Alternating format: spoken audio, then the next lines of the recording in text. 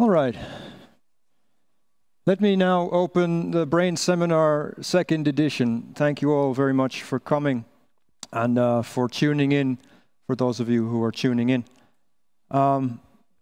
This was originated last year, around this time last year, this seminar series, and ran for the first time in January. And then we thought we'd run every several months or so for as long as we had an interesting program to show. And then the whole world ended and everything changed. And now here we all are again, except not very many of us. Not exactly all, but those few brave souls of you who came in today, thank you. So the BrAIn seminars are about bringing together local work on cognitive neuroscience and AI. And the idea is to show where these fields overlap. There's definitely a very current vibe in both fields. Definitely AI is something that is growing and growing and becoming more and more important. And well, neuroscience has been a growing field for quite a number of years, but cognitive neuroscience and specifically cognitive computational neuroscience is also a field that is becoming more and more mature. So I wanted to get together speakers who are working on these topics. I asked them to describe what they're working on, and then asked them to just talk to each other about that work and where it overlaps. So today we have with us 5 speakers. We have Professor Jörg Tiedemann from the Faculty of Arts in the University of Helsinki. We have Professor Riitta Salmelin from Aalto University. We have Professor Riikka Muotonen, who's joining the University of Helsinki next year.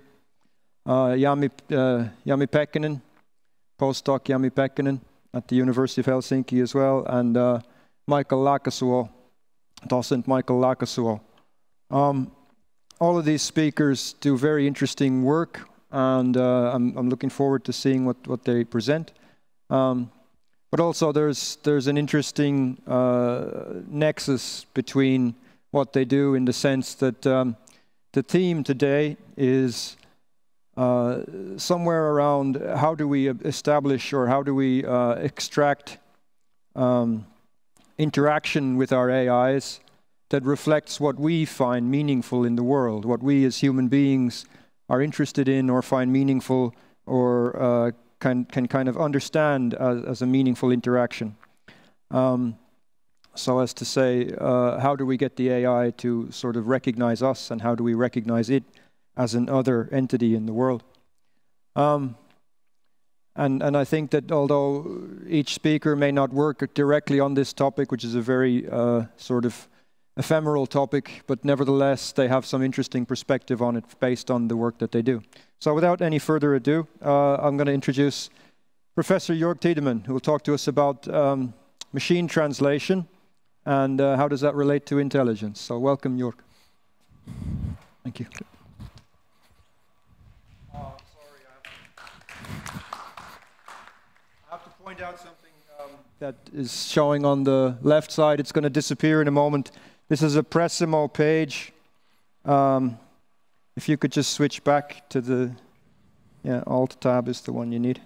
Yeah, and this is a Pressimo page where you can enter your questions to the speakers throughout the session, and we'll try to pick up on the questions after each speaker has spoken and then ask them. And then at the end, when the panel discussion, you'll be able to ask as well. So I don't know if you can see that the font, it's very small, but if it hadn't have disappeared, but it's Pressimo piste Helsinki piste fi /Kaulai, C-O-W-L-A-I. So that's a portmanteau of my name, Kauli, and AI, which is very clever, isn't it? All right, go ahead, Jörg. Okay. Thank you very much for coming here. It's good to see some people. Typically, I'm sitting at home in my home office and watching the screen. Thanks for the introduction and thanks for inviting. So I work with language technology, and something like a year ago, I made up this very ambitious title here, and then during all the time waiting for the seminar to happen, I kind of forgot what I really wanted to tell about this topic.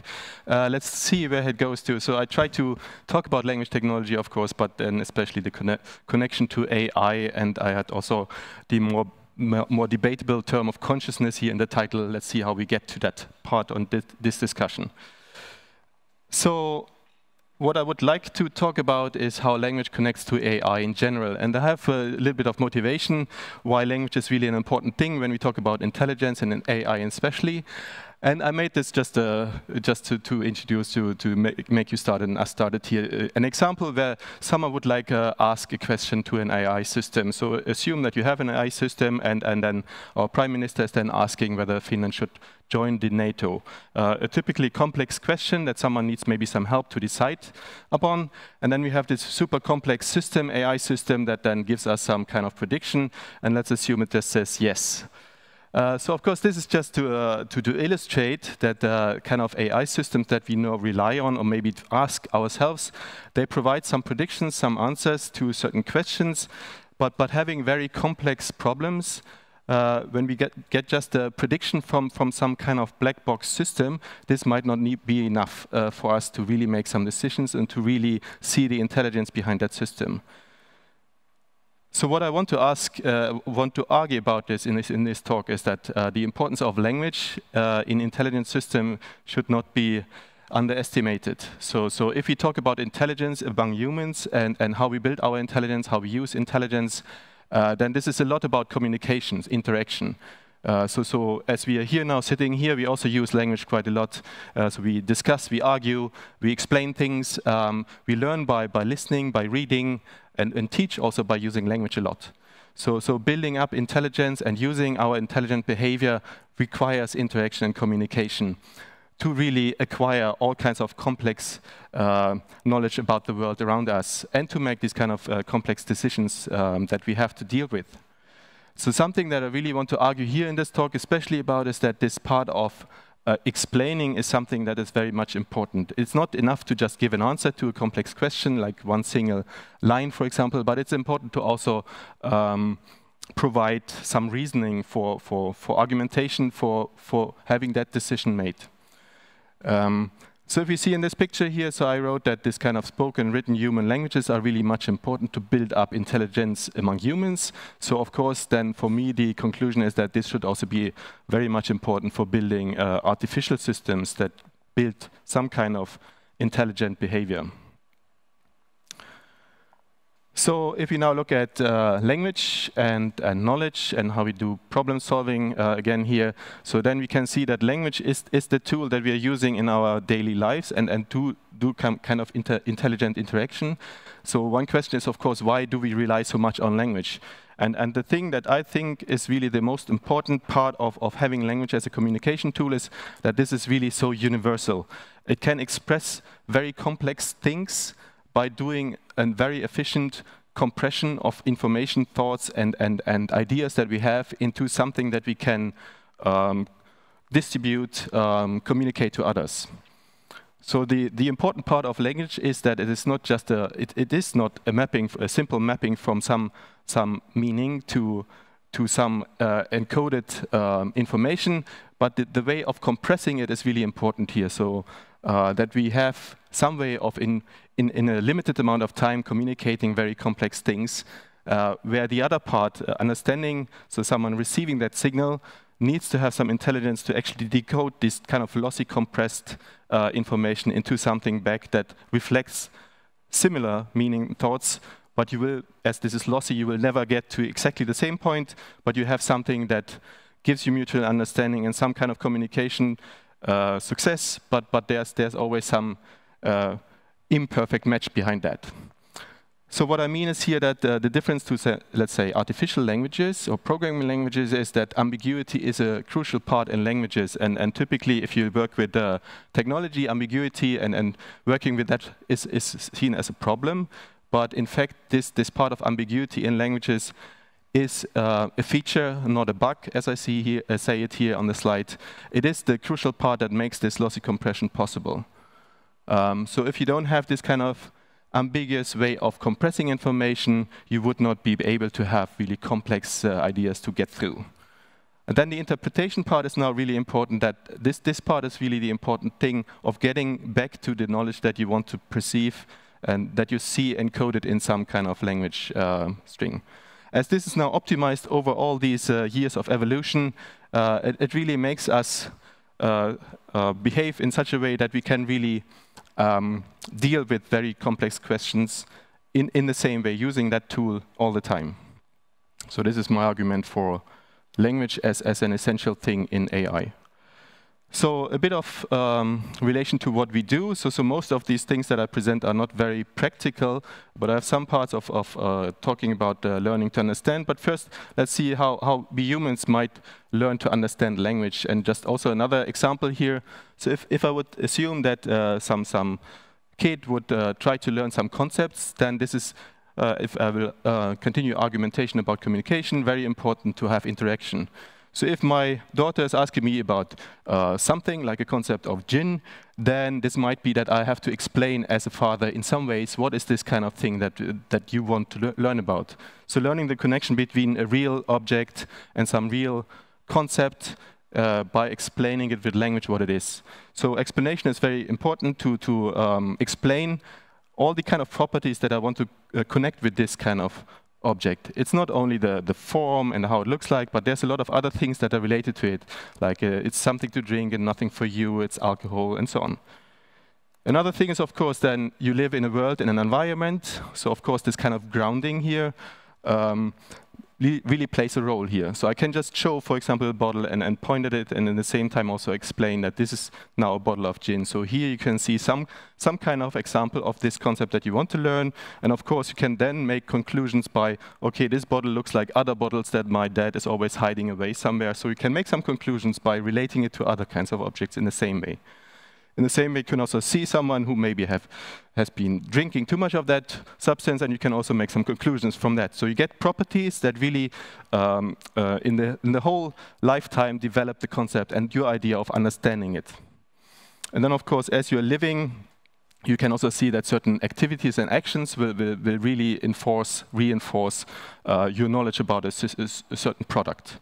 So if you say that, okay, that bottle is not for you, the kid will learn something, that this is something that I have to be careful about, or maybe I'm really looking forward to get my hands on. So there's certain things that really influence our understanding of concepts, and this is a very complex process.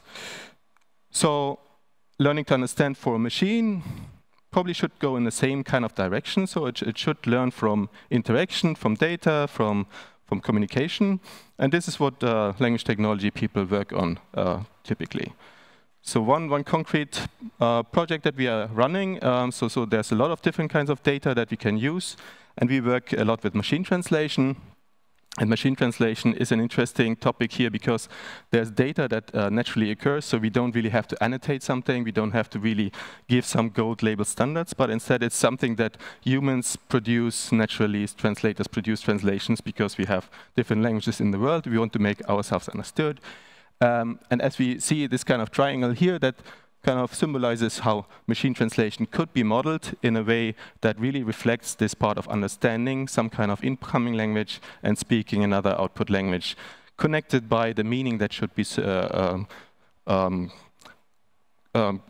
transmitted to the other person. So if we model translation, then of course we can model these practical things of translation, saying we translate between certain languages, and not always in any case you have to really go to full understanding of the meaning behind that kind of sentence or whatever you want to translate. But instead you can take some shortcuts because certain things are quite mechanical. You can look up expressions in a dictionary and so on. But our idea is that if we combine all these kind of different tasks of translating between different languages, we always have to go through some kind of level of meaning representation in this model. And if we tie them together and say that, okay, our system should learn translations from all kinds of different languages, it becomes a very tough and hard task to do it in general, to translate between all languages that we can consider. And that's why we assume that the system would then pick up something that gets closer to a more abstract meaning representation in the middle, because now it really has to reflect all these kind of differences that you can see and observe by these different translations. So what I want to say here is only that we now try to use some kind of data set as a semantic supervision for a system that comes naturally from data, and we can use that for building up some kind of meaning representation. And this is this Fortran project that we are running. So here is then a picture of something that looked different on my screen when I created the slide. So in the middle, there's something that became a little bit blurry. We had different kinds of names for the middle because we couldn't really make up your mind. I think I had the universal meaning representation here in the end. Sometimes we say neural interlingua, which becomes a bit loaded sometimes. But the idea is that we would build this kind of system where we can encode different kinds of languages coming in, like English, Finnish, Czech on the bottom. And then we can translate it to other languages or the same languages through some intermediate representation, which becomes eventually, by training our model, some meaning representation that should be agnostic to the languages that we have covered here. So in some sense, increasing the number of languages here should then, at least assumed, should really increase the abstraction of this intermediate shared layer. So that's the idea that we want to test. And then we have some other projects that go beyond this and also try to get all these kind of other signals that you might integrate here, like audio signals and video signals, in the same system, and integrate in a more natural way some complete system that combines all these information types. And then, of course, the question is, what happens to this representation here in the middle? So the next two slides give you some numbers, but I probably don't spend a lot of time on this. This is just to convince you that this seems to work to some extent, and we have some reasonable results coming out of that. So if we now extend our systems from just bilingual models to multilingual models, we can see that in certain benchmarks where we test semantic abstraction or some kind of different tasks that we just artificially set up, we can see that the ability of such a system to make, for example, natural language inference tasks goes up if we add more languages. So this is, as we would expect it, and quite encouraging, even though these numbers maybe don't say you much. The next table is the same, so another benchmarks. And of course, all these approximations only give us a hint whether this really goes into the right direction. So do we get better abstractions or not? So I have no idea how I'm doing with time, but okay, good. So I was rushing through this quite quickly because I thought this is probably not the most interesting thing. It's more speculative things that might come in the future might be more interesting. So don't spend too much time on that, but just showing that, again, if we now see that, well, this example that we had, and we get this answer of yes, Finland should join the NATO, then, of course, as a human, we would like to see whether the other partner or the thing that we are communicating with really understands what it means to say that kind of response. So what the question would be is that why would you respond it? Give me some support for this. I have another example that comes a bit from some Twitter flow in the last days. There was also this idea of that, can we really trust the systems that we are building here? I don't know, maybe some of you have seen this. So what is this auto crop feature that Twitter has included? If you give a picture with two actually photographs to the system, which one of them is it deciding to crop out of this system here? So here in the example, then this was Mitch McConnell that was chosen by the system. Somehow, magically, you don't know really why. Then they made some tests also to just invert the picture, and then Barack Obama was chosen. So there's no real clue. Can you trust such a system that just makes some decisions of picking, for example, one of these images? And as you can't really know, well, you can probably then investigate what is happening. I think one suggestion is that maybe it's the red tie that actually makes this decision.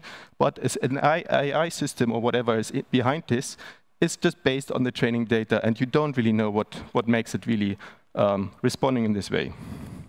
There's many more other examples. So of course, there's a lot of these kind of bias in data that you're discussing, but in real life, you have these predicted models that, for example, give you an idea of what kind of insurance policies people should get, and these algorithms make some decisions or support some decisions, and they can be very much biased, but you don't really know why the system is doing this kind of decisions. So my argument is that we should have systems that really learn to comprehend, not only understand and make predictions, but instead they should be able to explain and interact. So the explaining part is really the important part.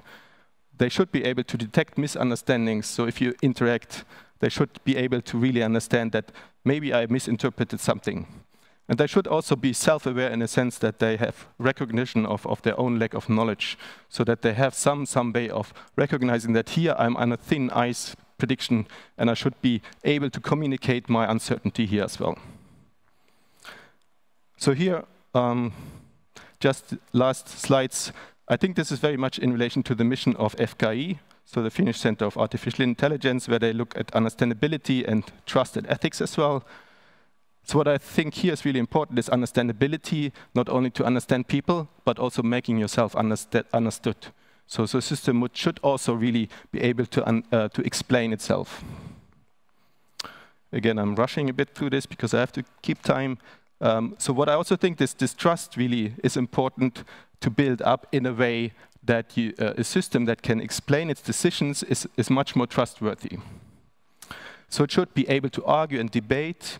It should also be able to be convinced by something else. And a system that can really explain its claims becomes something that we can trust. As humans would also be more trustworthy if they can really support their claims. And what I also believe is that this kind of self-awareness is really important for all these steps, so that you actually know, or a system would know, that here I have very uncertain decisions that I base my actions on. And also this kind of learning that becomes driven by the self-awareness of your own lack of knowledge. So, and of course, as I'm working with language technology, I think all these things really require language and language-based interaction tools, as this is a proven toolbox for humans, and why should that not work for machines? So, I'm almost done. The future of AI, I think, really see is that there's a lot of talk about interpretability and explainability. I'm not exactly sure if this is so important. I think for me, more important is that AI becomes able to explain itself, its predictions and actions. That would be a really convincing thing. I maybe don't see that the internals need to be explainable and interpretable, but instead a machine that can explain itself would be very, very convincing from my point of view.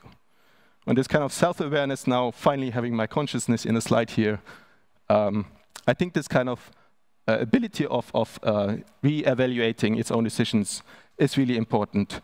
Be aware of subjectivity and misinterpretation is the important thing to make systems really trustworthy and, well, a system that you can really collaborate with.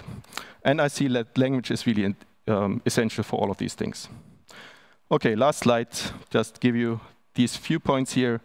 That what I think is what we will focus on is that we would like to focus on developing such systems, that you have generative neural language models that can really build this system that we try to explain here. So something that maps latent meaning representations, but generate language from that as some kind of lossy compression of that information that we have, but we don't see it. So it should be strong and contextualized, it should be multimodal, and it should have this active learning procedure of really lifelong improving.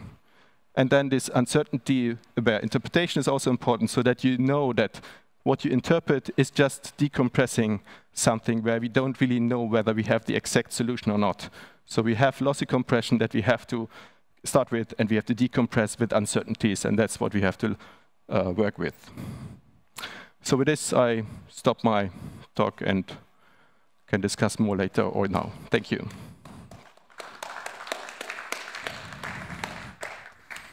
Thanks, Jörg. So we probably have time for one question, and if anybody in the audience wants to grab that spot, I'd happily welcome you, because we have one question on Pressimo. That's from me. So, okay, it's going to be me. No, let's go, please, sir. It's fascinating talk, but I wanted to ask you, in the example you gave us about talking to your young child about gin, I think the example is not entirely complete, because gin has very long social and cultural history. So it's not just that it is an alcohol it's not just that it is a alcohol that they shouldn't drink, but it's a very specific type of construct that's socially constructed. So if we don't bring these narratives of historical context, it's a very limited understanding about this. So there's one aspect. And the second aspect is there are also prelingual understandings of things about risk, safety, about values, about, and this doesn't require language. Often children can already understand, they have empathy for certain things. So if we're going to talk about AI systems and we only use language to train them, are we missing something? Yeah, no, I completely agree. So of course, I work with language technology is important for me as I work with this particular part, but I completely agree that this kind of interactive mode of agents being in an environment is really important. And I think the social aspects, of course, for a machine, we can't really make them living beings to really pick up emotions in the same way as we maybe pick them up as humans. So all these kind of interaction, there's a long way to go. I think there's this example with machine translation is very much simplified, for example, that we only use language in and out and use quite to make strong abstractions, but we will be far away from the abstractions that are really behind our knowledge base or our kind of interpretation of world around us. So I completely agree. This is just one big puzzle of different kinds of things that come together. Not really sure if this answers your question, but I completely agree that language is only one small part. It's not the only, of course. But I still see it as the best tool for expressing really complex problems. That's why we use it so a lot. I mean, why do we go around here and talk to each other? Because language is the efficient tool that we can use for discussing details. And I don't see any better tool. Great. Yeah. That's went in mostly the same direction as I was going to ask anyway, so thank you, sir. And thank you, Jorg, again. Okay. So next we'll have Riitta Salmelen from Aalto University talking about individual fingerprints of, or fingerprints of individuals in brain signals. And she's going to be speaking remotely. So hopefully the studio mastery brings her up, yeah? Okay, thank you, guys, and welcome, Riitta. Thank you. I hope you can hear me. So I'm going to share the screen. We tested it. Hopefully it works. Share. Yep. So you should now see the title slide, I hope. Okay, so I'm actually mostly doing language things, so it's kind of fun. I feel a bit funny now after this language talk to talk about a bit more general topic, but this is something I really find quite exciting. So, so far, so we're finally in the study of human brain function. We are getting to a point where we hope to be able to address some kind of big questions, which are kind of big questions that so far for a long time have been, at least I have felt they have been more like a pipe dream. But now it feels like maybe after, let me see. So we can start to ask questions, at least we can already see that we may start to get there. What is unique and what is shared between individuals' brain activity? How are behavior and cortical representations linked on an individual level? How are individuals able or not to communicate and understand each other's messages, which is kind of linked to the previous talk, but in a bit of a funny way, because of course we're now talking about even like just you know, not even translating, but just different individuals. And how does the individual neural makeup influence individual disease patterns in neurological disorders? These are really important questions. I'm not going to answer them, obviously, in this talk, but what I hope to demonstrate is that that with machine learning approaches, we can at least hope to we can at least start to get a handle into individual features of brain function that we can find from neuroimaging signals. So so far, neuroimaging studies of human neuroimaging has mostly been about identifying group-level summary descriptions of presumed processing stages. And I'll just show an example of that. So here's the, so as an example, cortical processing of meaning. So you will now see some sentences. Please read them.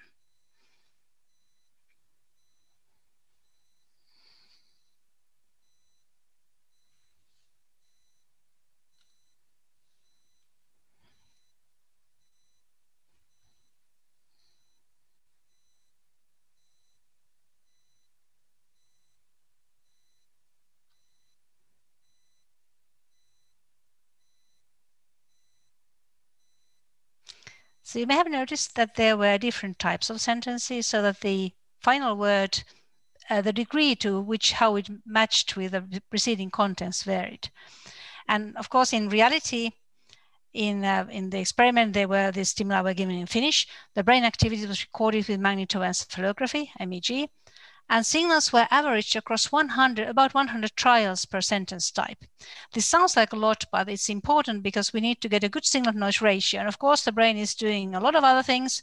So if we want to see how it's reacting to this particular task, then we need to average across comparable trials. And what we would get in this type of situation, we would be averaging responses to this to the sentence ending word. And here's an example. It's just showing the active time course of activation in when the sentences are showing in the visually or when they are played auditorily. And here's a response in the superior temporal cortex. We have the time course. So that the time 0 is when the word onset. And we can see that when we have the expected sentence type, so something where the final word is absolutely expected, the piano was out of tune, everybody knows it's going to be tuned. So then our brains are not actually very interested. After 200 milliseconds, when we would start to get to more cognitive processing, it's pretty flat. So really, the brain is just no longer interested. It already knows what's going to happen. But when we have a totally anomalous ending, like the pizza was too hot to sing, there's a huge response, which is a response which we would typically get to any isolated word without a context. Then we have the type, the gambler had a streak of bad luggage, where the final word is wrong. It has the wrong meaning, but it actually shares its initial letters or sounds with the expected word. And in this case, we get an equally strong response, so it's wrong. But this response is delayed a little bit, which means that it indicates that we are a bit fooled by the correct sounding or looking beginning before it's kind of like, oh, no, it doesn't fit. But now the really interesting test is a condition which I would call rare meaning here, where I hope this is not, okay. So when the power went out, the house became quiet. Now, if you give the beginning of the sentence to people to fill in, most people would fill in dark. But quiet, when you get to that, it's equally surprising as the sing and luggage. But it is then it actually fits with the sentence context. And what we then see is that we have a response which is here between the extrema. It's between the wrong meanings and the totally expected ones. And this type of graded response is taken to reflect processing of word meaning. And in this case, we can see that it happens pretty similarly regardless of the input route. But now these are group level results. So if we're still looking at this reading condition, this is really an average across several individuals. And if we actually look at the individuals themselves, we can see that, yes, these are examples of some participants. We can see that overall, yes, they all kind of show pretty much the same effect, functional effect, the differentiation, but the actual exact timing of this effect and its size varies between individuals quite noticeably. So, and in fact, we can show that especially when we go to low-level sensory responses, which are much easier to study in large groups of people and quantify, then we can show that, we can even show that some of this variation may be linked to specific genes. And auditory responses are actually a really good example. So the auditory activation at 100 milliseconds after sound onset, it's a very stable phenomenon. And it's something which we know there have been so many studies using this measure. So we know that it's reproducible within individual, within one single individual. It's pretty similar between siblings, and it's quite variable across population. So that was a great candidate for studying this. And in fact, it turns out that especially the right hemisphere response strength can be shown to be linked with specific genes, especially ROBO1, which regulates projections of thalamocortical axons, and this has been shown as a dyslexia, as a candidate gene for dyslexia, and TRPC9, which seems to have functions in synaptic signaling. But then, of course, we may ask whether this type of individual variation in stimulus-related responses, whether that is, to what degree that is related to kind of an overall inter-individual differences in our basic neural makeup. And so we can ask, how individually unique is our global brain function? And here's an example of data from one subject who was resting, eyes closed, 8 seconds of data, MEG data, recorded over the sensory motor cortices, which are shown in blue, and the red curves show the response signals recorded over the posterior part of the head, most like over visual areas. And then the frequency spectra on the right show a very typical pattern, or a typical structure we would see in a healthy individual, healthy adult. So that in the posterior parts of the brain where we have those visual areas, the activity has a very clear peak at around 10 Hertz. So there's lots of that kind of oscillatory activity. Whereas over the sensory motor areas, it's more like a bit more widely spread 10, 20 Hertz components. So there's already structure there about the spectral properties of the data. And kind of when you have been doing brain research for a long time, you know that you get this feeling that there's something really individual and somehow stable in these patterns in individuals. But then, intriguingly, it turned out when we applied Bayesian reduced rank regression with Sami Kaski and his colleagues on data from 100 sibling pairs, that we were actually to show that an individual spatial spectral pattern can be distinguished remarkably accurately. So here we computed these spectra, frequency spectra, at all locations over the head in the MEG sensors, and what we aimed for was that we would find spectral compositions, so spatial spectral components, that would maximally differentiate between the phenotypes. So in this case, the families. And what we did was we used 90% of the subjects always for training, and then we tested the model on the remaining 10%. And on the right side, we have a coordinate system which is spanned by now these spatial spectral components. So we take 2 of those components, 1 and 2 spatial spectral components, and plot dots are different participants. And what we see here is that when we have 2 measurements of the same individual, then these dots are like really close together in this space. And also for siblings who are shown in red here, sibling pairs, these dots are pretty close to one another. And what we also found was that now we could identify individuals with very high accuracy across different tasks and recording sessions from only a few seconds of MEG data. And in this case, the perfect prediction would be rank 1, so it's almost rank 1, and random prediction would be rank 10.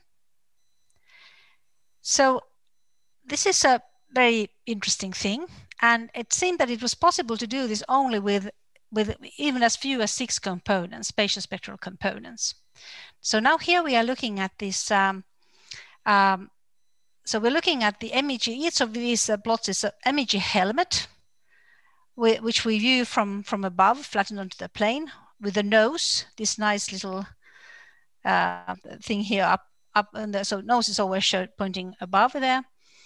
And each of these curves is showing the spectral frequency spectra at each MEG sensor as a function of frequency, so the component weights at these sensors as a function of frequency from 0 to 90 Hertz. And just to help looking at this, we have this red color is indicating kind of the lower frequencies, and the more bluish colors are showing higher frequencies. What's obvious is that at least these first 2 components here, they are mostly spatial. components. So they are kind of flat, pretty flat for the different frequencies. It's mostly the spatial distribution, spatial balance, which is evident there. But for the other components, it's a very complex composition of frequency and spatial information. But nonetheless, only 6. So the idea behind this approach is that we have we have MEG data, which is the Y. Then we have the latent space in the parentheses. We have X information about the participants, psi values of latent features, and then gamma, which is a projection of the latent space to MEG data.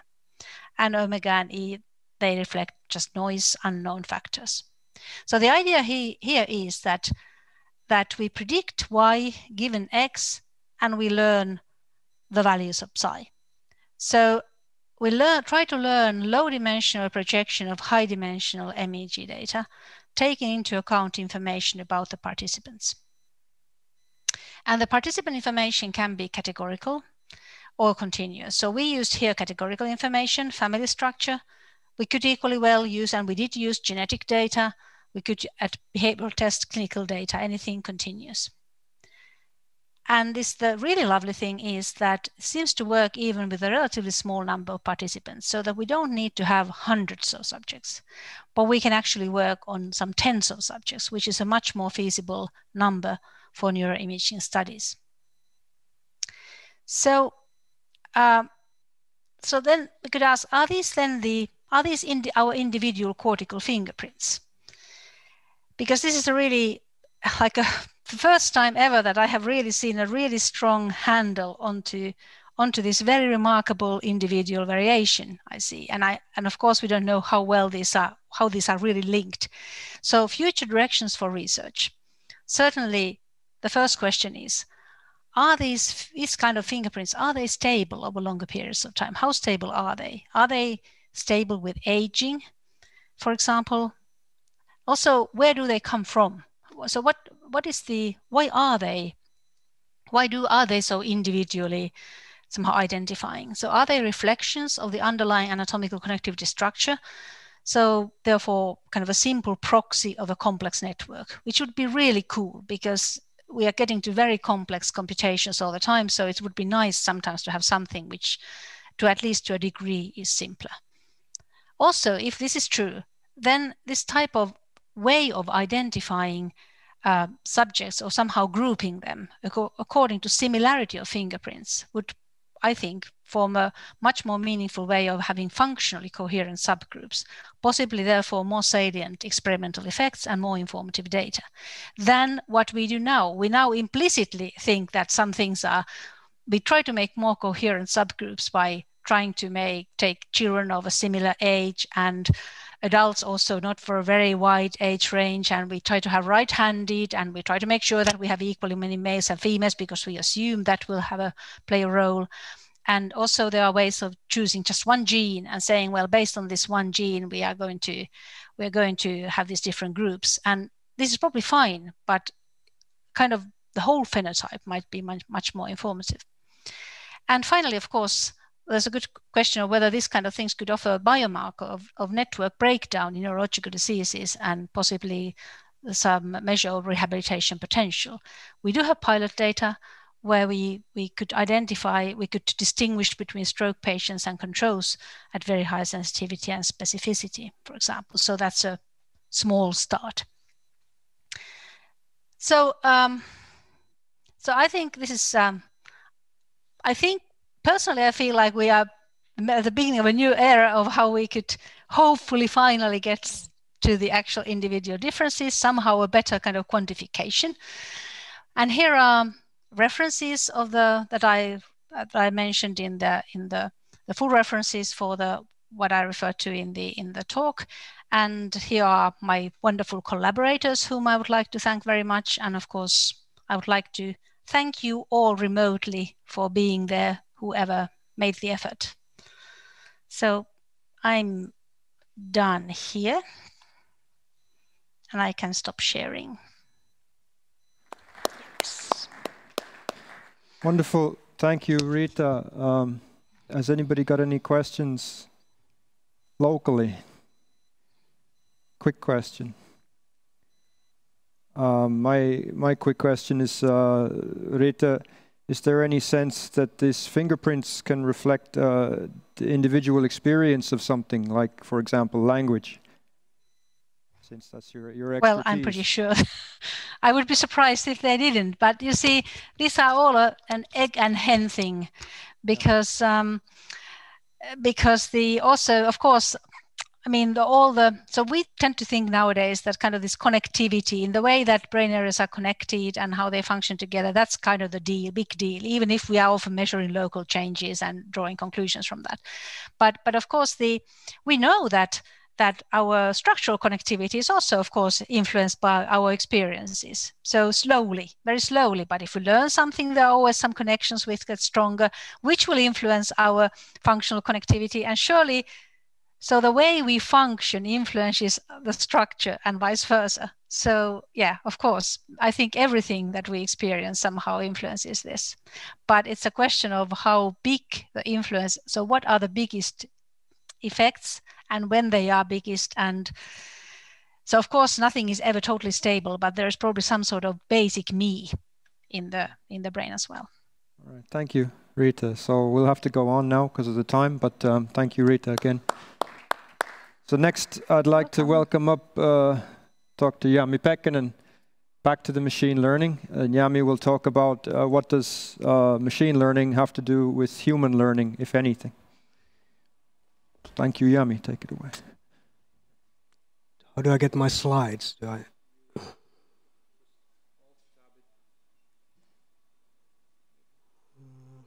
No. Oh. Okay, they're probably somewhere in here.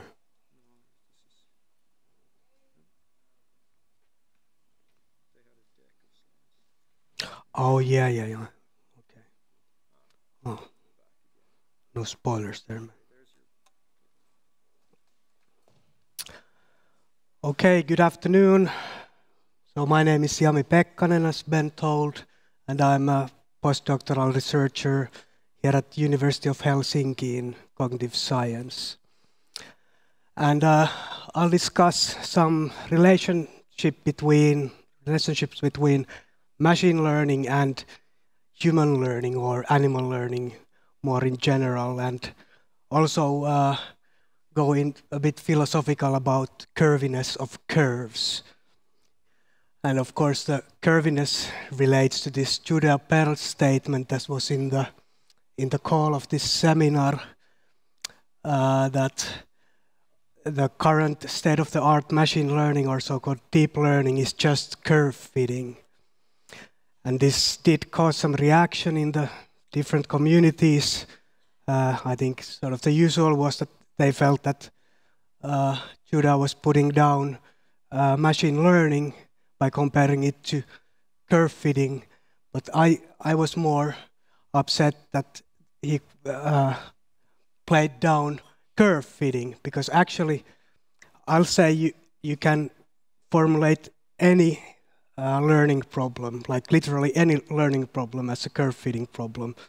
And sort of in theory you can solve any problem with it like that. It's there just in the first line. So the x best is argmax x fx just means that we find the best values x, or the values of x that give the best result of f. Okay, these are just small letters, but they, in this very general formulation, they can include like anything at all. So we could think f as the whole world dynamics, and x is then what an individual organism can do. So you could, for example, solve the whole learning, the evolution and individual development problem with just this one formulation. So curve fitting is like almost everything there is. But of course, well, there are a few caveats. It's a quite difficult thing to squeeze the whole world into that f and the whole organism into that x. And sort of, I think Judea was using the curve fitting quite loosely here. He probably actually knows how awesome this thing is.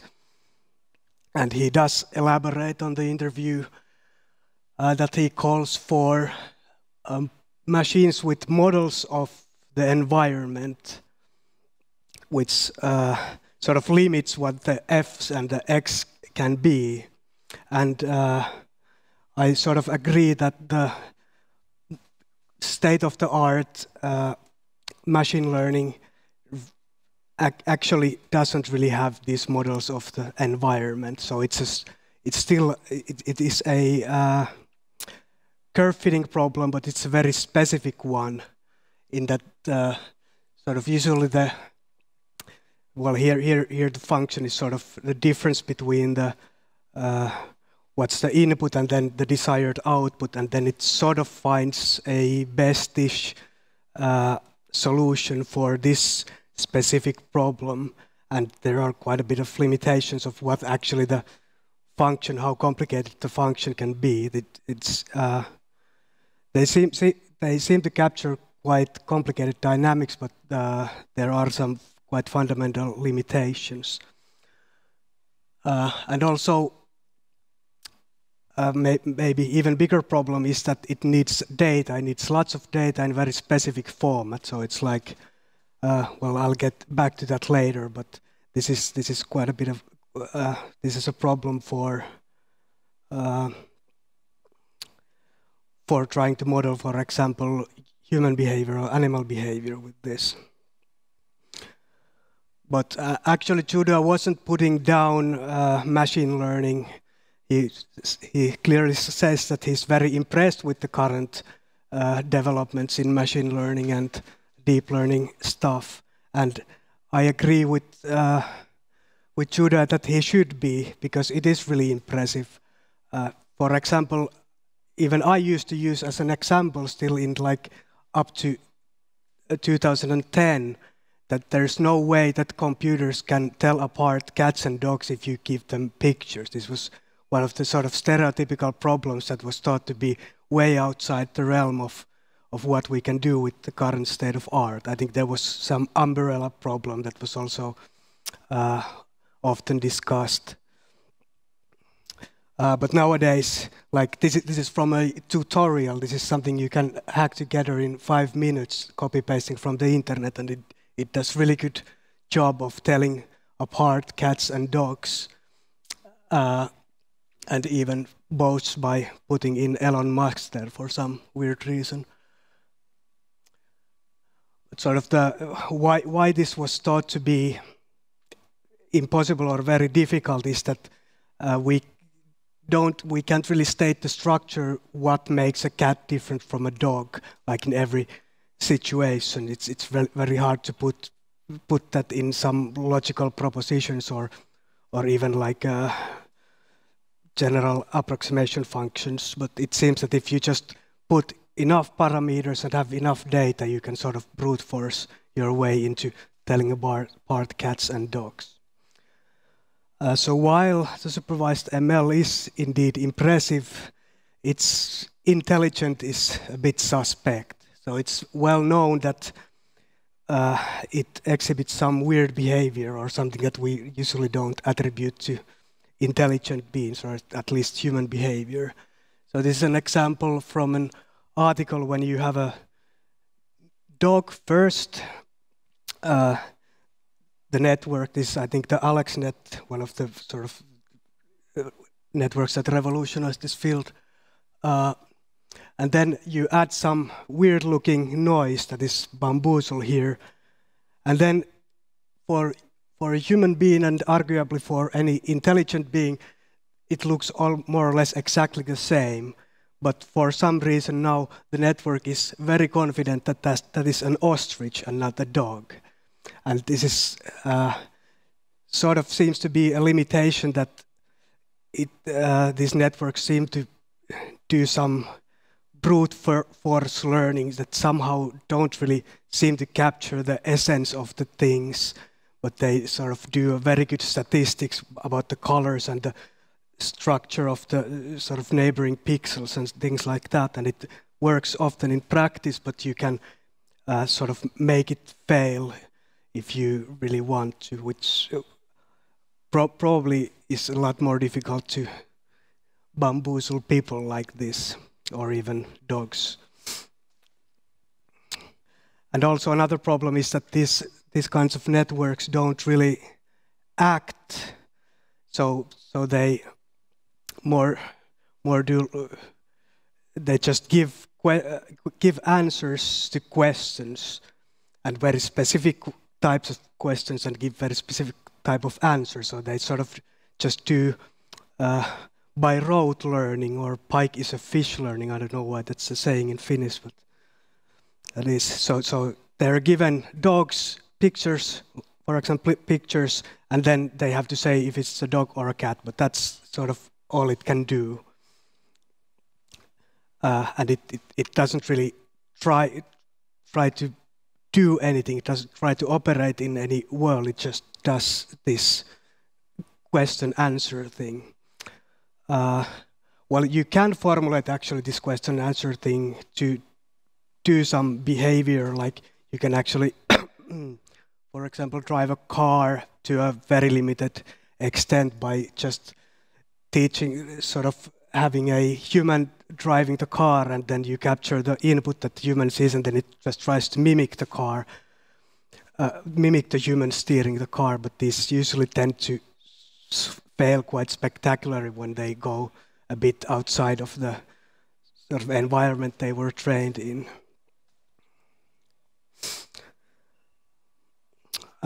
Here in the quote, actually, there was this other statement from Judea Pearl that the first step, one that will take place in maybe 10 years, is that conceptual models of reality will be programmed by humans. And I sort of agree. And now in this, because machine learning has become this weird word that means anything, it sort of is synonymical to AI for some reason, then everything is about learning. But learning is actually just one quite small part, arguably, of what is an intelligent thing. There are plenty of intelligent things that don't learn. Like, well, even if you'd stop learning at the moment, you can arguably still behave quite well. Sort of, you are arguably intelligent, even if your whole memory would be toast or something like that. You can probably eat and sleep and walk around and do stuff that are actually quite difficult things to do. But if we go way simpler, I argue that, for example, a thermostat in your radiator is an intelligent system, in that it adapts to its environment, it has some goal, and it has sort of it makes observations of the environment and somehow intelligently uses those to guide its behavior. Another example could be like this fancy cruise controller you may have in your newer cars that try to keep the distance to the car ahead of them in some nice, keep a nice distance to the car ahead of them.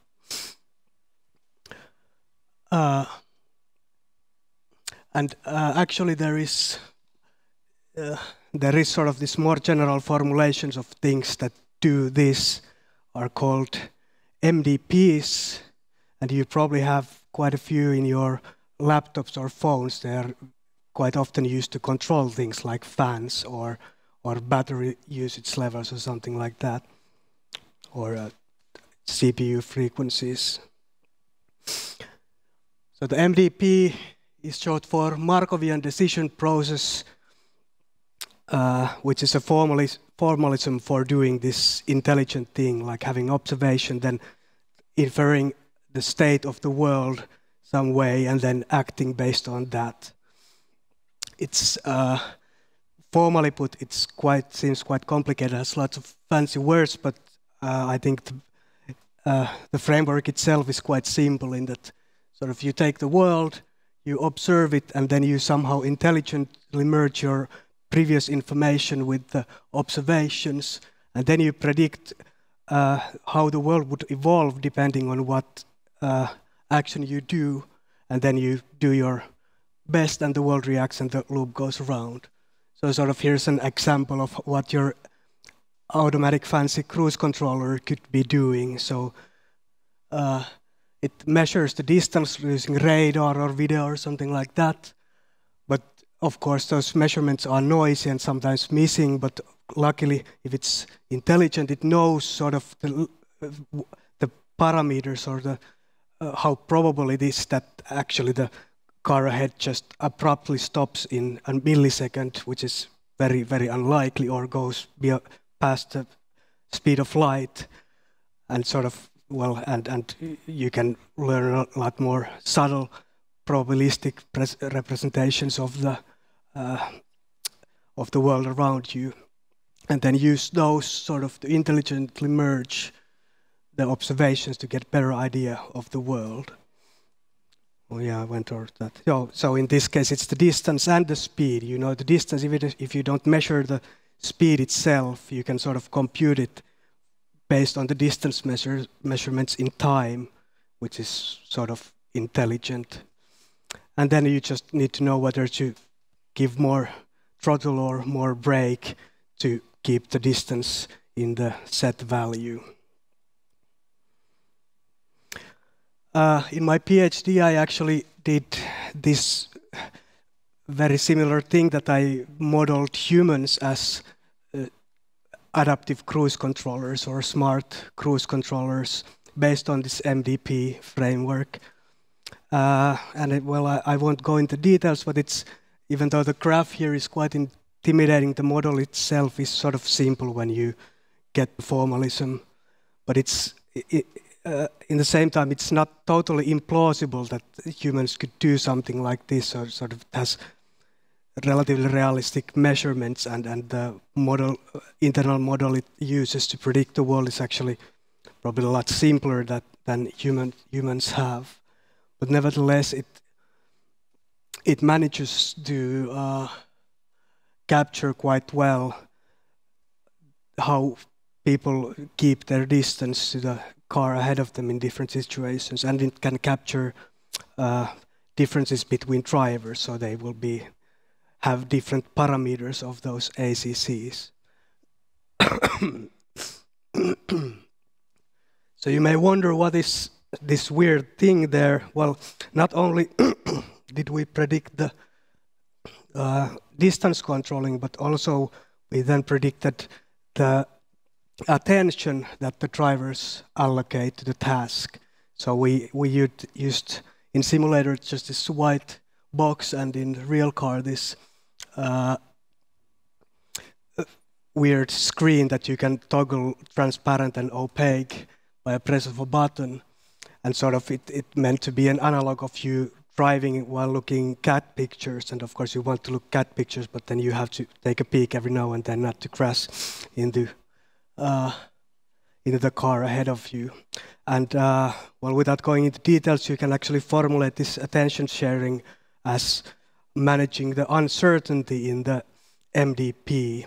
And sort of the uncertainty is a quite fundamental thing probably for these things, that something to be managed with observations and actions in order to sort of operate in this quite chaotic world.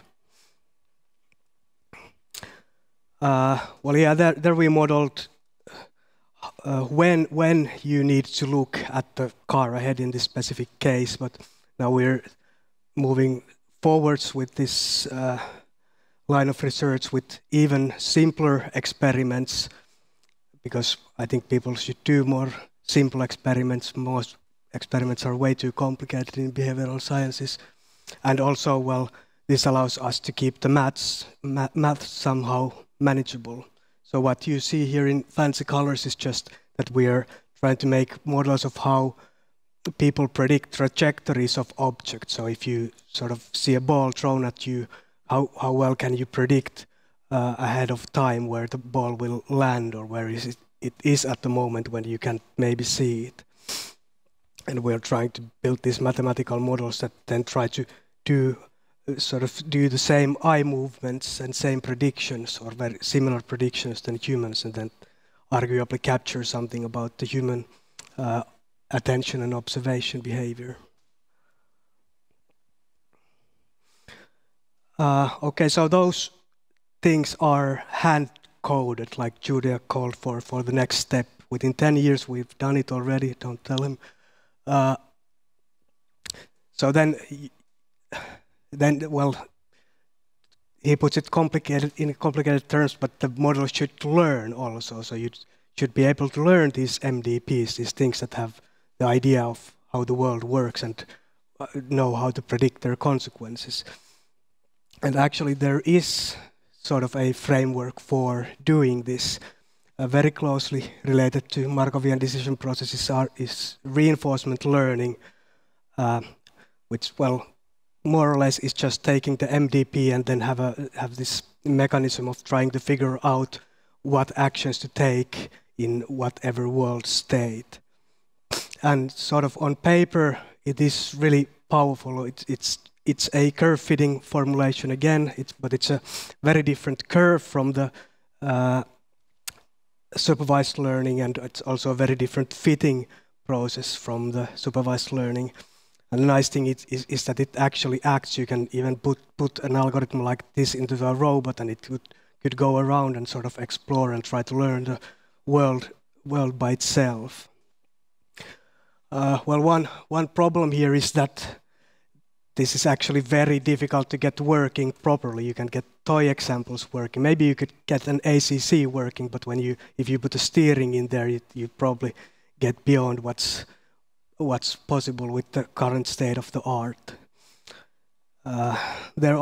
This is an active area of research, and I think it's sort of coming up in a hype cycle somewhat. And for example, the AlphaGo that won in Go and chess. Well, of course, the humans suck at chess, and well, now apparently at Go as well, but also all previous computers by wide margins without having any hand-coded rules in the system. So it didn't really know anything about how to play chess before. And these usually, and AlphaGo and similar systems do use these deep learning methods to to sort of manage the vast complexity of the world. Okay, I'm out of time, so my conclusion is that curve fitting is fine. We just need better curves and better fitting. Thank you.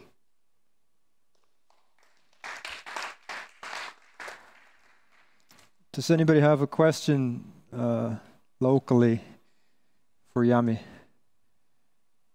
on this topic? So, yeah, please. I don't want to be the only one asking questions. I think you provoked a question for me. Is that, are we trying too hard to mimic human intelligence when we build these machine learning systems? Pardon, can you repeat? Are we trying too hard to mimic human intelligence? Because maybe there are other models of intelligence that might be more interesting. For example, viruses. If we think of viruses as being intelligent, we think of them as distributed. We think of them as using survival as a tactic to learn and adapt. That's not really how we train our machine learning systems today. No. Because they're not out in the world. They're not dealing with survival.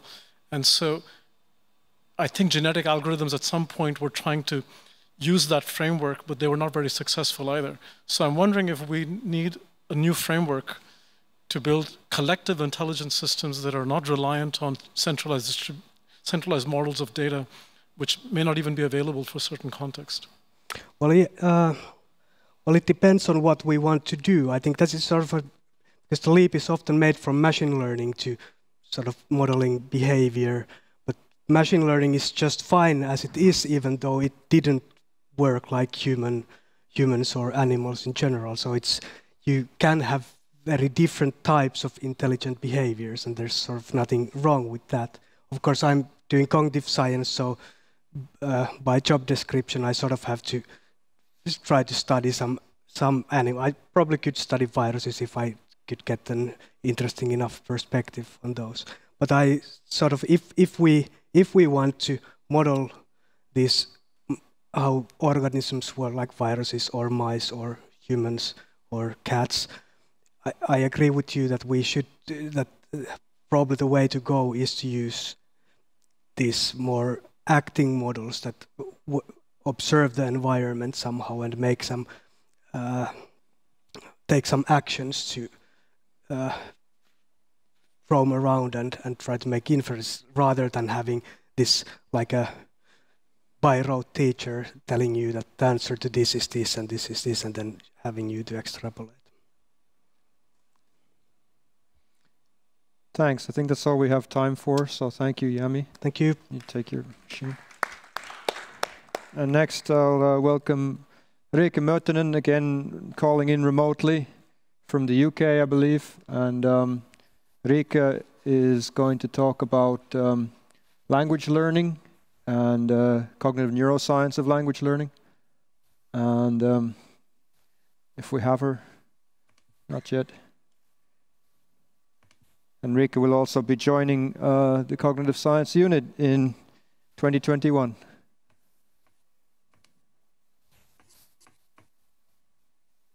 Welcome.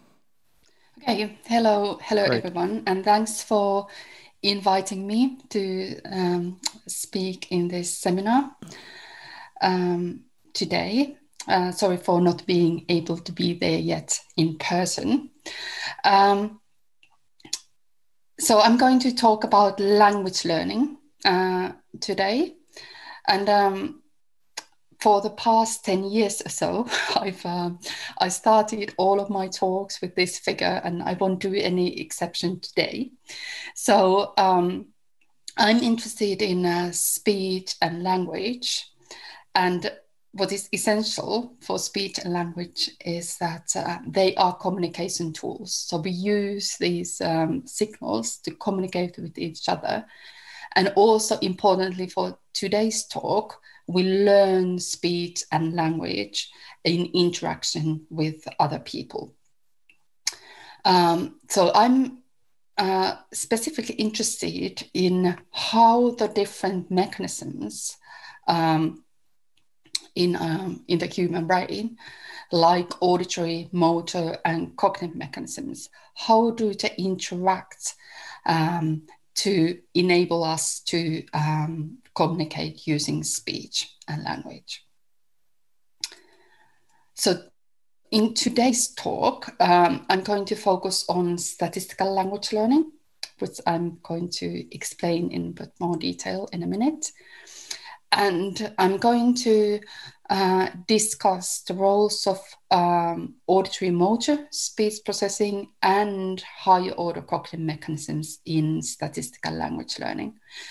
And I'm going to present some experimental evidence from other labs and from my own lab that auditory motor speech processing supports our ability to learn language, and that the higher order cognitive mechanisms that develop late compete with statistical learning mechanisms. And this may be part of the explanation why adults do not learn languages as efficiently as children do. And then at the end of my talk, I will say something about the implications of this research for AI research. Okay, so statistical language learning. So it's basically ability to extract regularities from the environment, which is important for all kinds of learning and intelligent behavior. But this ability to extract regularities is, of course, very important also for language learning. And in that case, our environment is often other people's continuous speech, where there are no breaks between words or any kind of obvious rules. And statistical language learning is considered to be one of the core mechanisms that infants use when they start to learn language. So in her famous paper from 1996 already, and Jenny Safran showed that 8-month old babies can do statistical learning and do word segmentation when they are exposed to continuous streams of speech. but there's also evidence that this actually may be an innate ability. So we are born with statistical language learning abilities, and that may help us to start to learn language at in early in life. But also adults kind of have this ability to a certain extent. And as already said, the statistical language learning enables us to extract words and rules from continuous sequences of speech sounds.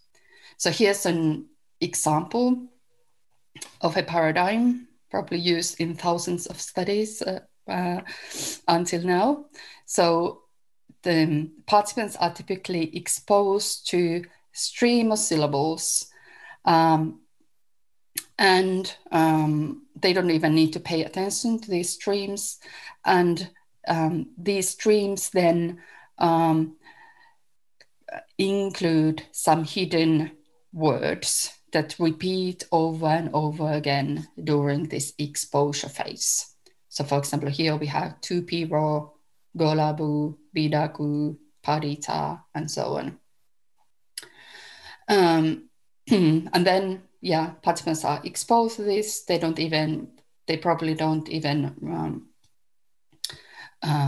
they can be doing something else when they are exposed to them. And then afterwards, we'll use some kind of test to figure out whether their brains actually learn these words. So whether they kind of know that tupiro was part of this, was one of the hidden words in this artificial language.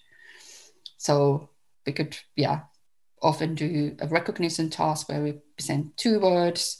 One of the words was a word that was presented in the exposure, and typically our participants are above chance in this task, so they would pick tupiro instead of pila pa that was never presented during exposure. So this has turned out to be a really nice experiment tool to investigate language learning. However, it is kind of poorly understood what are the neural mechanisms underlying statistical language learning. And also, it's well known that adults show quite a lot of individual variability in their ability to perform in this task. So last year, quite an interesting paper was published by Florence Yasenia from David Prappel's lab, where they kind of showed quite a surprising connection between statistical language learning ability and auditory speech processing. So I'll go through these results now. So Yasenia presents quite a simple audio motor, or used a quite simple audio motor task in which the participants are presented with sequences of speech sounds through headphones. And then at the same time, they are asked to whisper ta, ta, ta, ta, ta, without any specific instruction.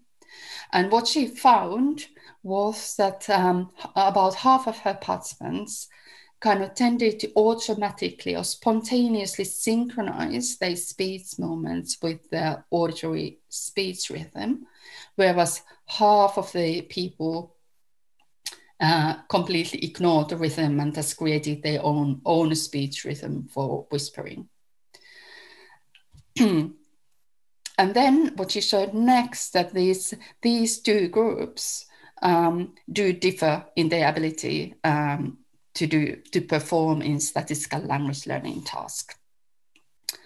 So the result is presented here. So both groups perform above chance in the recognition tasks that I explained to you earlier, but the high synchronizers perform significantly better. So they seem to have some kind of advantage in this task. So then she also looked at the kind of entrainment of brain signals to these sequences of speech sounds, while participants were now just listening to the sequences. And what she demonstrated was that these frontal areas that are normally used for speech production actually track the rhythm of the speech sequences. And this tracking was more accurate in high synchronizers versus low synchronizers. And then, yeah, importantly, this was only delivering listening, no whispering involved. So these results kind of suggest that the speech production areas are kind of implicitly used to track syllable rate during listening. And the ability or the spontaneous tracking in the motor system actually improves statistical language learning and explains individual variability. However, this is just correlational evidence, so it would be interesting to know whether the speech production areas also have a causal role. So I would have wanted to test this using TMS that I used quite a lot in my research, but due to obvious reasons, I wasn't able to do that in the summer. So with my students, we designed some online experiments in which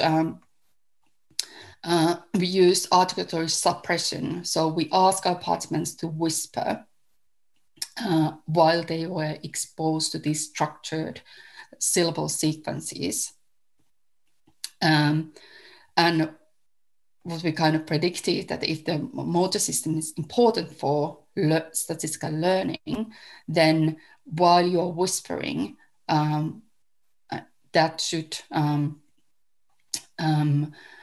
suppress kind of the activity in the motor system and impair your ability to perform in statistical language learning task.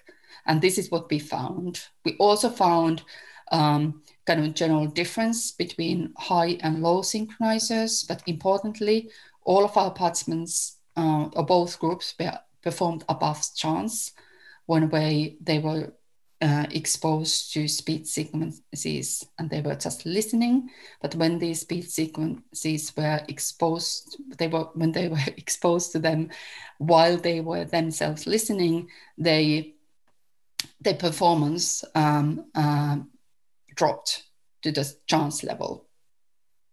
So this shows that, or at least is in agreement with the idea that perhaps these motor speech production areas really have a causal role in language learning, or at least in this type of statistical language learning. So I will now move on to the kind of the second part of my talk and focus on higher cognitive functions. So with my colleague, Dr. Eleanor Small from Kent University, so we've been interested in finding out why adults do not learn languages as effortlessly as children, although they have better higher cognitive functions. So it's kind of paradoxical that adults have this really highly developed cognitive machinery, and they are able to do lots of demanding things, but still they don't learn languages as easily as children do. And we have kind of proposed a competitive model of language learning. So we, and in this model, the higher cognitive functions compete with kind of low-level, early developing mechanisms that support language learning, like, for example, the auditory motor system.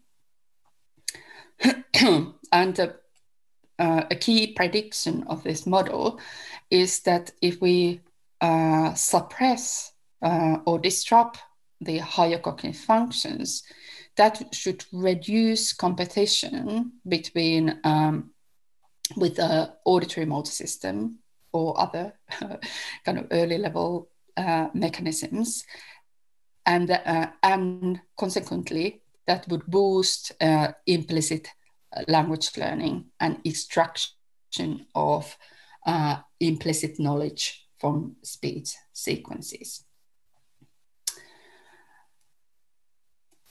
Okay, so we tested this idea by using TMS, continuous theta burst stimulation, that is known to kind of interfere with normal functioning of brain areas.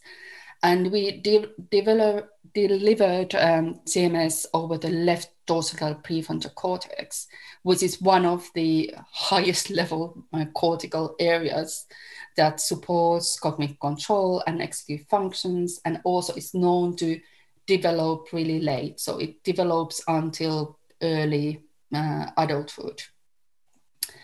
And then in another group of participants, we stimulated conscious side over vertex. And then after kind of creating the disruption in the dorsal prefrontal cortex, our participants were exposed to these continuous streams of speech sounds, including hidden words. And that lasted for 20 minutes. And during that exposure, we also recorded EEG. And then after a 15-minute break, they performed this classic recognition task.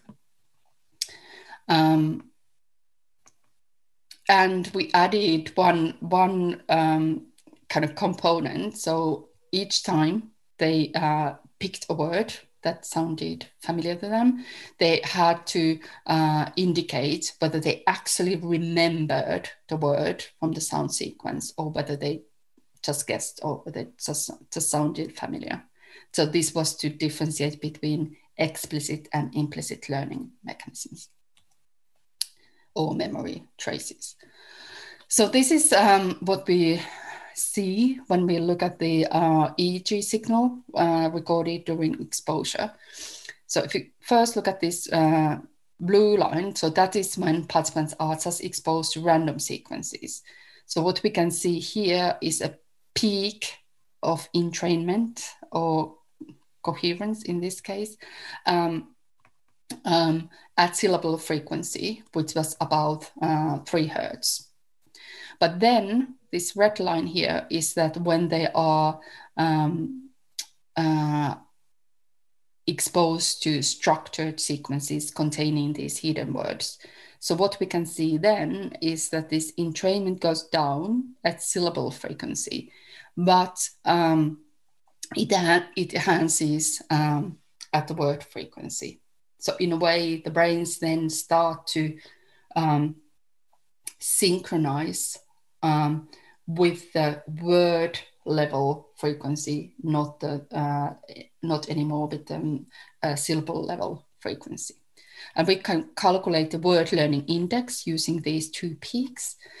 And what we found was that the group that had this cognitive disruption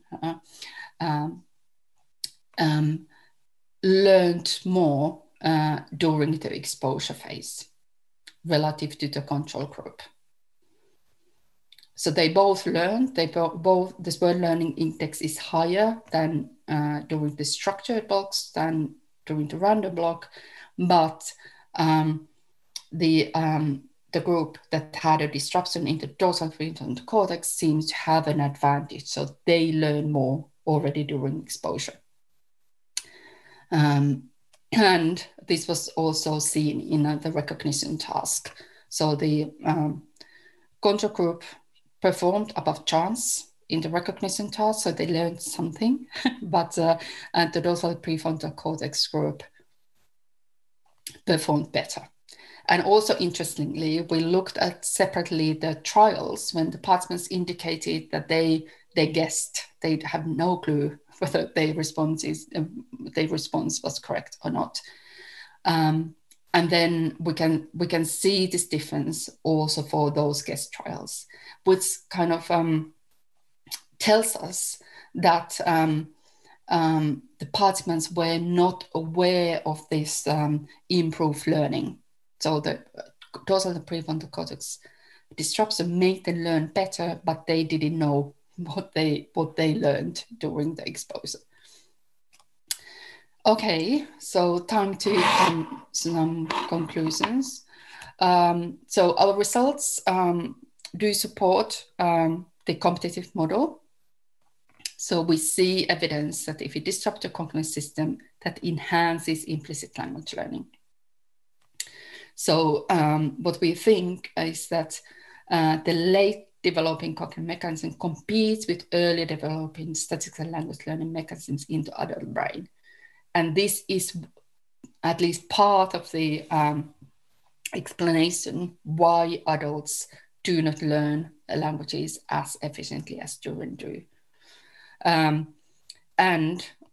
This kind of cognitive disruption is a way to unlock the infant-like language learning mechanisms in adults, which may have even some kind of practical implications for language learning.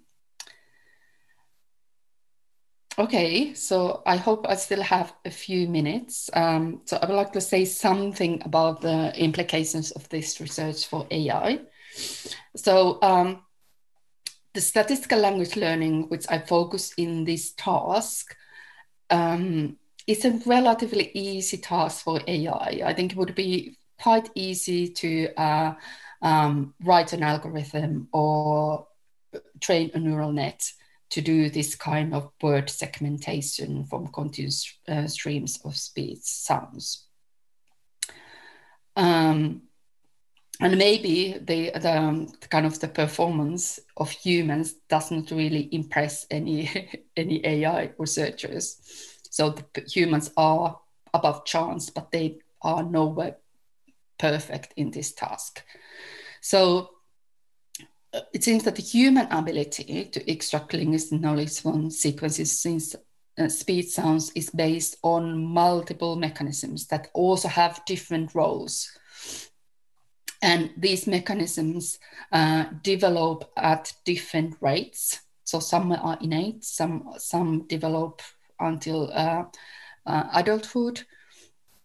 And also these mechanisms can interact either cooperatively or competitively. So I would like to suggest that the BrAIn-inspired AI should take into account this, the cognitive development and the complex neurocognitive architecture underlying language learning. And perhaps this is the only way to develop adult-like language abilities in artificial systems. And also maybe this applies also for general intelligence. So idea is not new, so I will finish with a quote from Alan Turing from 1950. So he wrote already then that instead of trying to produce a program to simulate the adult mind, why not rather try to produce one which simulates the child's? If this were then subjected to an appropriate course of education, one would obtain an adult brain. So maybe now, 70 years later, time is right to even try this approach. So that we would start with kind of early level mechanisms that infants have when they are born, and then expose these infant robots to natural interaction with human beings and real world. Thank you for your attention.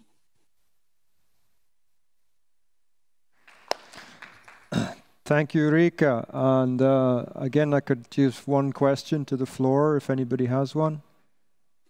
And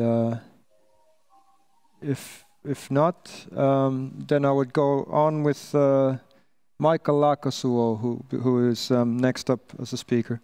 And Michael Lakasuo is a docent in the University of Helsinki studying, come on up, Michael, is studying moralities of intelligent machines for many years now, and he's going to talk to us about morality and AI.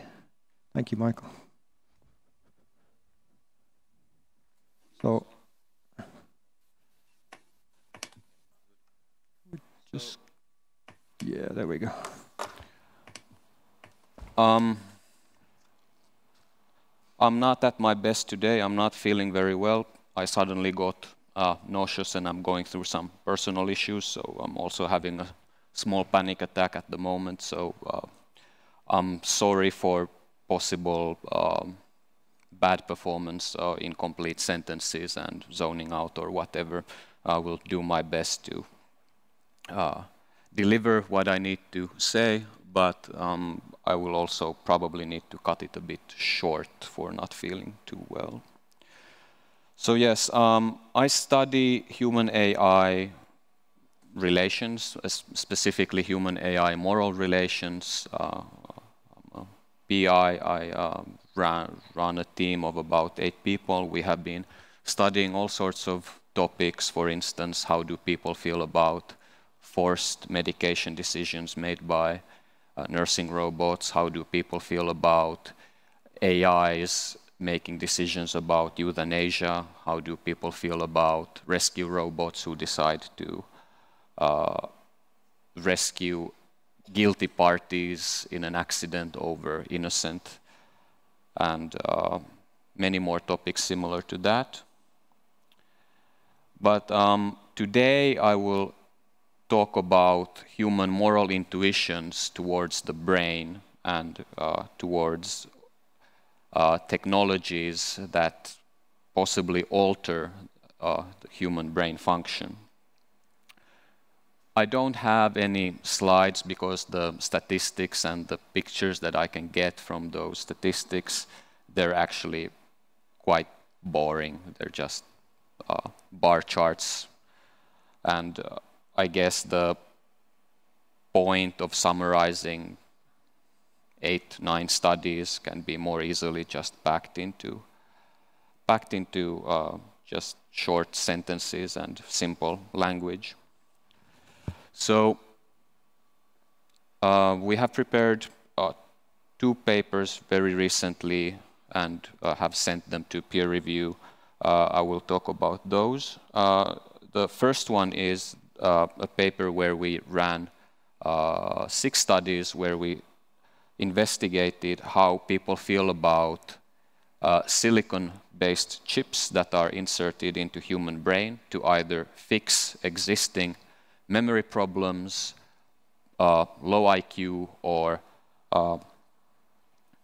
mood regulation systems. And these sorts of studies have some societal relevance as well, because we have major companies today that are trying to create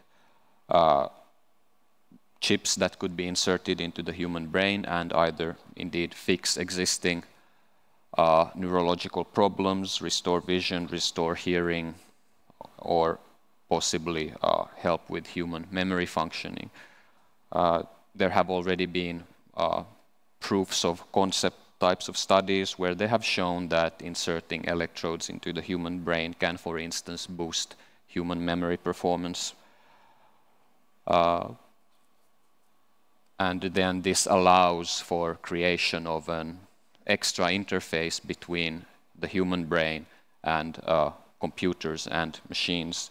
Most notably, Elon Musk's Neuralink or neural lace is a vision where like a net is inserted between the human skull and the human brain, and that could read neural impulses from the top of the human brain and then send them via Wi-Fi signal to a computer, so that there could actually be a brain-computer interface, which would be highly efficient.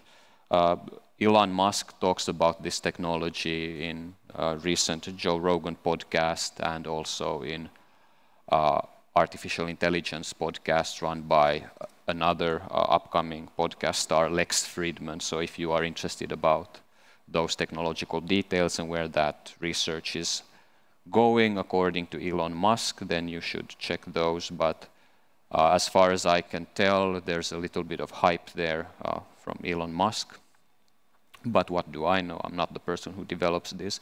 What I study is how people feel about such technologies.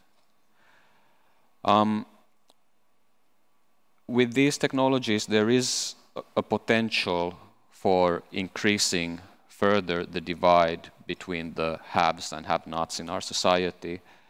So people who can afford, for instance, brain-computer interfaces or microchips that could enhance their cognitive performance would be then proportionally more more privileged, have an advantage over those who cannot afford these technologies. And then it could start a societal change where there is a pressure for everybody to eventually adapt such technologies. So in our 5-6 studies, we wanted to see how people would feel about something like this.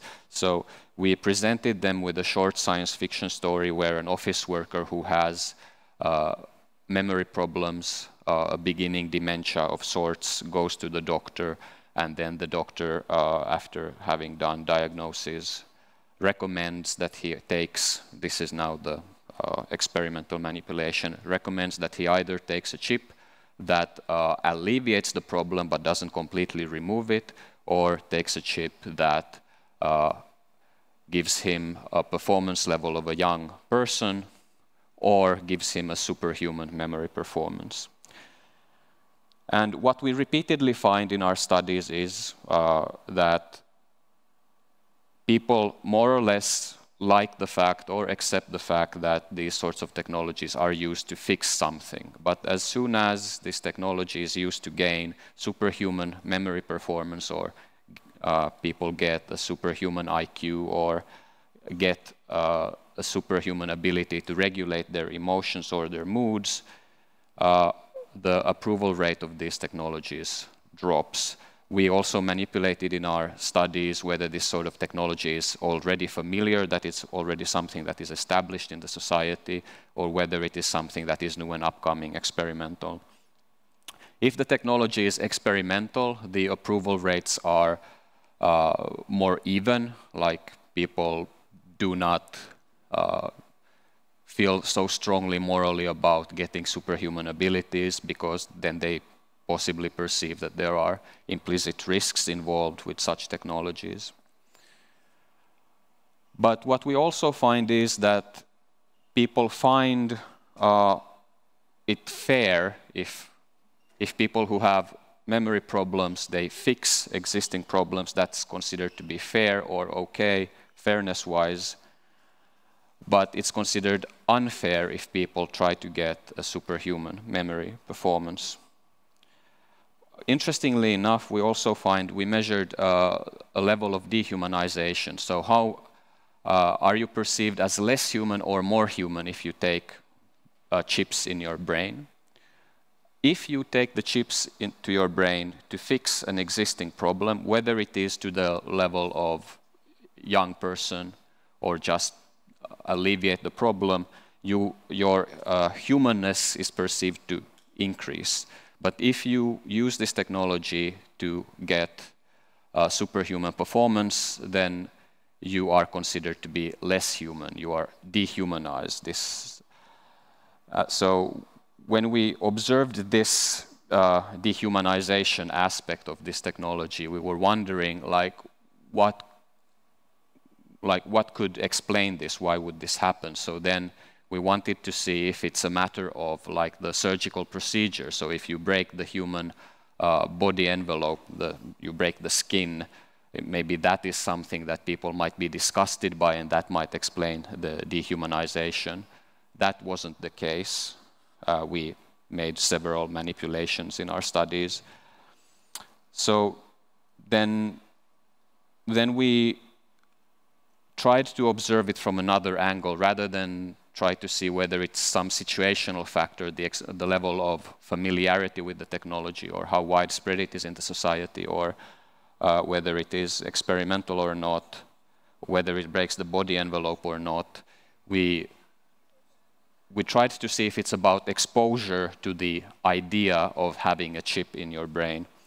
And then what we found was that people who read a lot of science fiction enthusiasts, these people don't show the dehumanization aspect of the moral condemnation, and they also do not perceive it to be unfair if you take chips in your head. So this is like habituation sort of control, like you get accustomed to an idea, then you feel more okay with it. But we didn't just focus on how much you get exposed to some moral ideas or technological ideas. We also tried to measure some more biological aspects of human moral cognition. For instance, we know already from previous studies and like the previous research tradition in moral cognition and moral psychology that there is this human tendency to feel disgust. We feel disgust towards pathogens and bodily secretions, because bodily secretions of other people are possible disease vectors. So we tend to avoid stuff that has certain type of viscosity. For instance, snot or saliva, we get disgusted by those, and you can use your imagination and figure out towards what else do we feel disgusted. So this is one type of disgust, but then there's another type of disgust called sexual disgust, which is a very basic human disgust sensitivity. So disgust sensitivity is normally distributed in the population. So some people are more easily sexually disgusted and some people are less. I'm not going to go into the details of how we measured it, but it's a questionnaire instrument, highly validated and used a lot. But sexual disgust sensitivity seems to predict sort of conservative attitudes, whatever that might mean in today's world, but traditional family values, more tendency to be monogamous, resistance to the use of psychoactive substances, drug use. But in any case, so this sexual disgust then, it was very important explaining factor in what kinds of people or who condemns the use of brain-implanted chips. So when your sexual disgust sensitivity goes up, you dehumanize those people who take chips in their heads.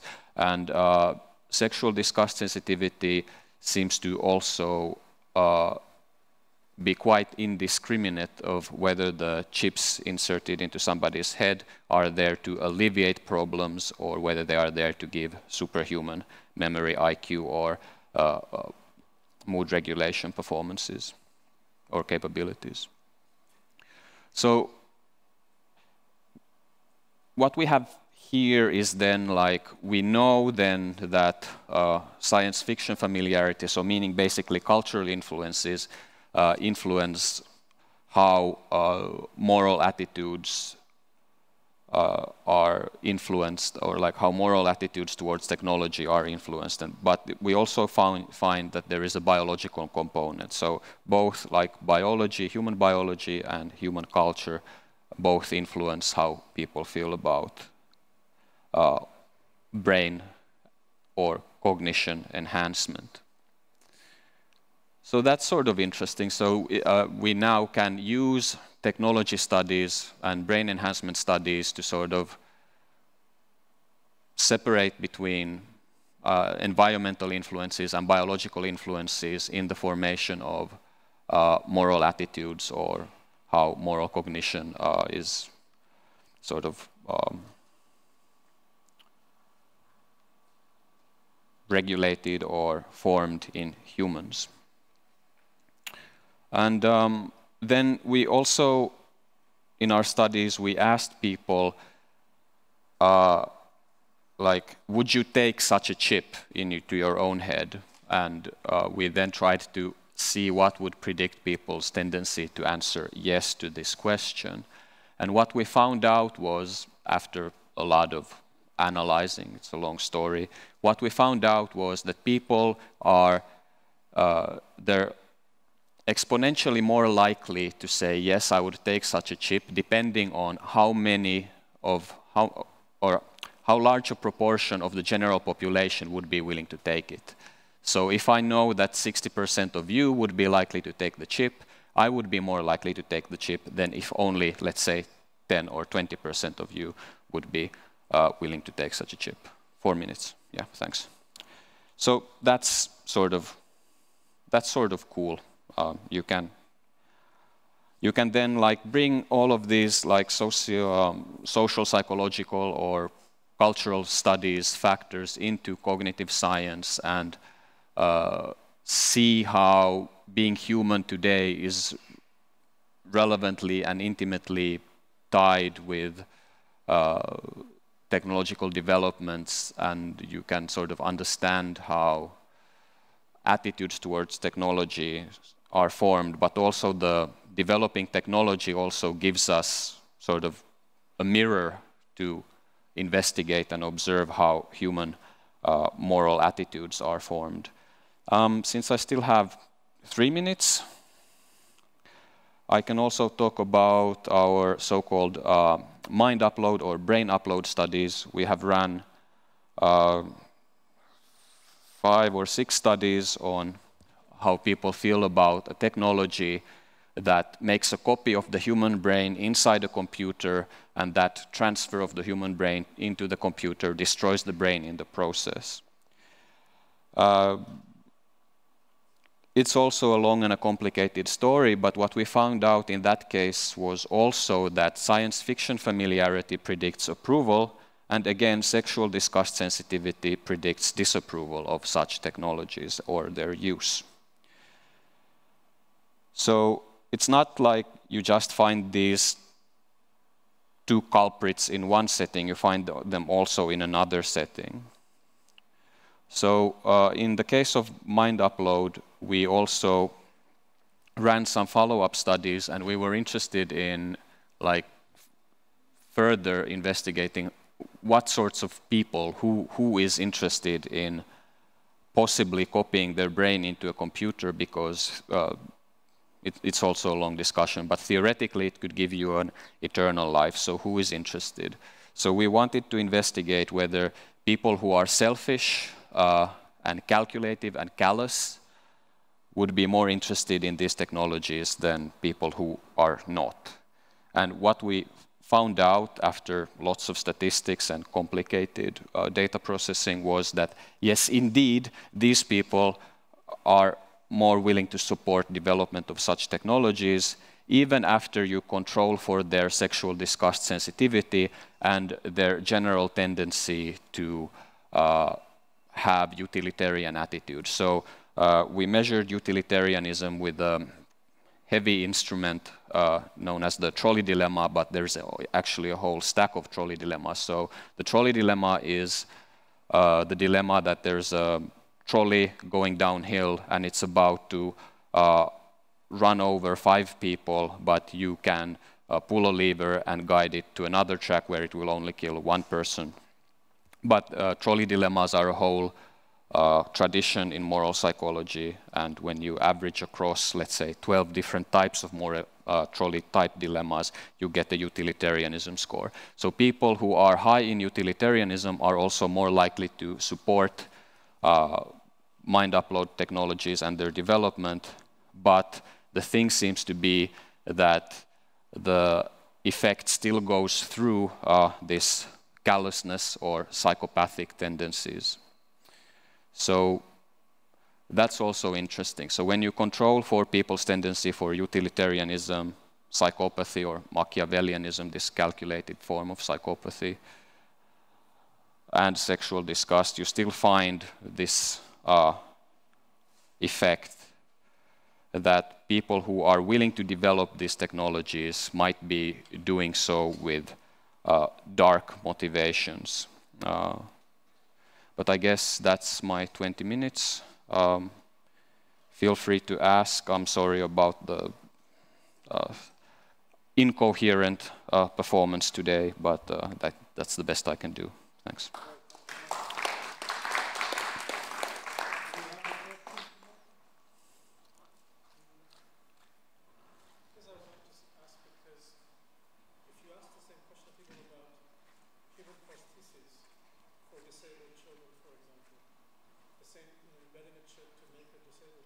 Can you bring back? I agree that that's a good thing, but they would be uncomfortable adding that to a normal human for superhuman capabilities. So that's perhaps something to consider. But the other dimension I wanted to bring up is people's political leaning. Ideology might have something to do with it. So a libertarian or a neoliberal attitude where the self and individuality is more important than a communal context could also define how we think of technology in society. And the joke about people driving fast cars and being assholes is not untrue. It's been verified by empirical evidence, but it has to do with some individualism and neoliberal attitude as well. So there may be something there to be concerned with. Short, I can also say that we have actually looked at this too. To make, again, a complicated story short, it seems to be the case indeed that, let's see if I can quickly, that people who are sort of liberal leaning they have less problems with moral acceptance and perception of unfairness of brain implant chips. And they are also less likely to dehumanize superhuman performances. You are correct, we have studied that. Also, in our mind upload studies, we did control for left-right political leanings. And indeed, it seems to be the case that there is an effect of political ideology, but it is also separate from sexual disgust and science fiction hobbyism. It's an additional factor. So that's also interesting how development of new technologies and studying people's reactions to those helps us understand the nature-nurture debate, especially with respect to moral cognition and possibly the environmental effects in attitude formation. So I think it's an exciting time to be a moral psychologist because indeed you are correct. You can bring in all of these factors together like religiosity, political leanings, more biological forms of moral attitude formation and like all these things. It's interesting. Okay, great. Thank you, Michael. Thank you. So now I'd like to keep you here just for a few more minutes. I'll let you, like I understand you want to get away and bring the other speakers back on board, and hopefully we've still got at least Rita on the Zoom call. Do we get to sit? Yeah, you can sit or stand. I'm going to stand. I promised a panel discussion, and time control gets away from you when there's these multiple sources of input. So we don't have a lot of time. So I'm going to just ask one question and kind of ask you to go round robin. I don't know if we'll get Rita back, but anyway, we can start with you gentlemen. And my question is essentially what I advertised in the abstract. And it has to do with looking forward.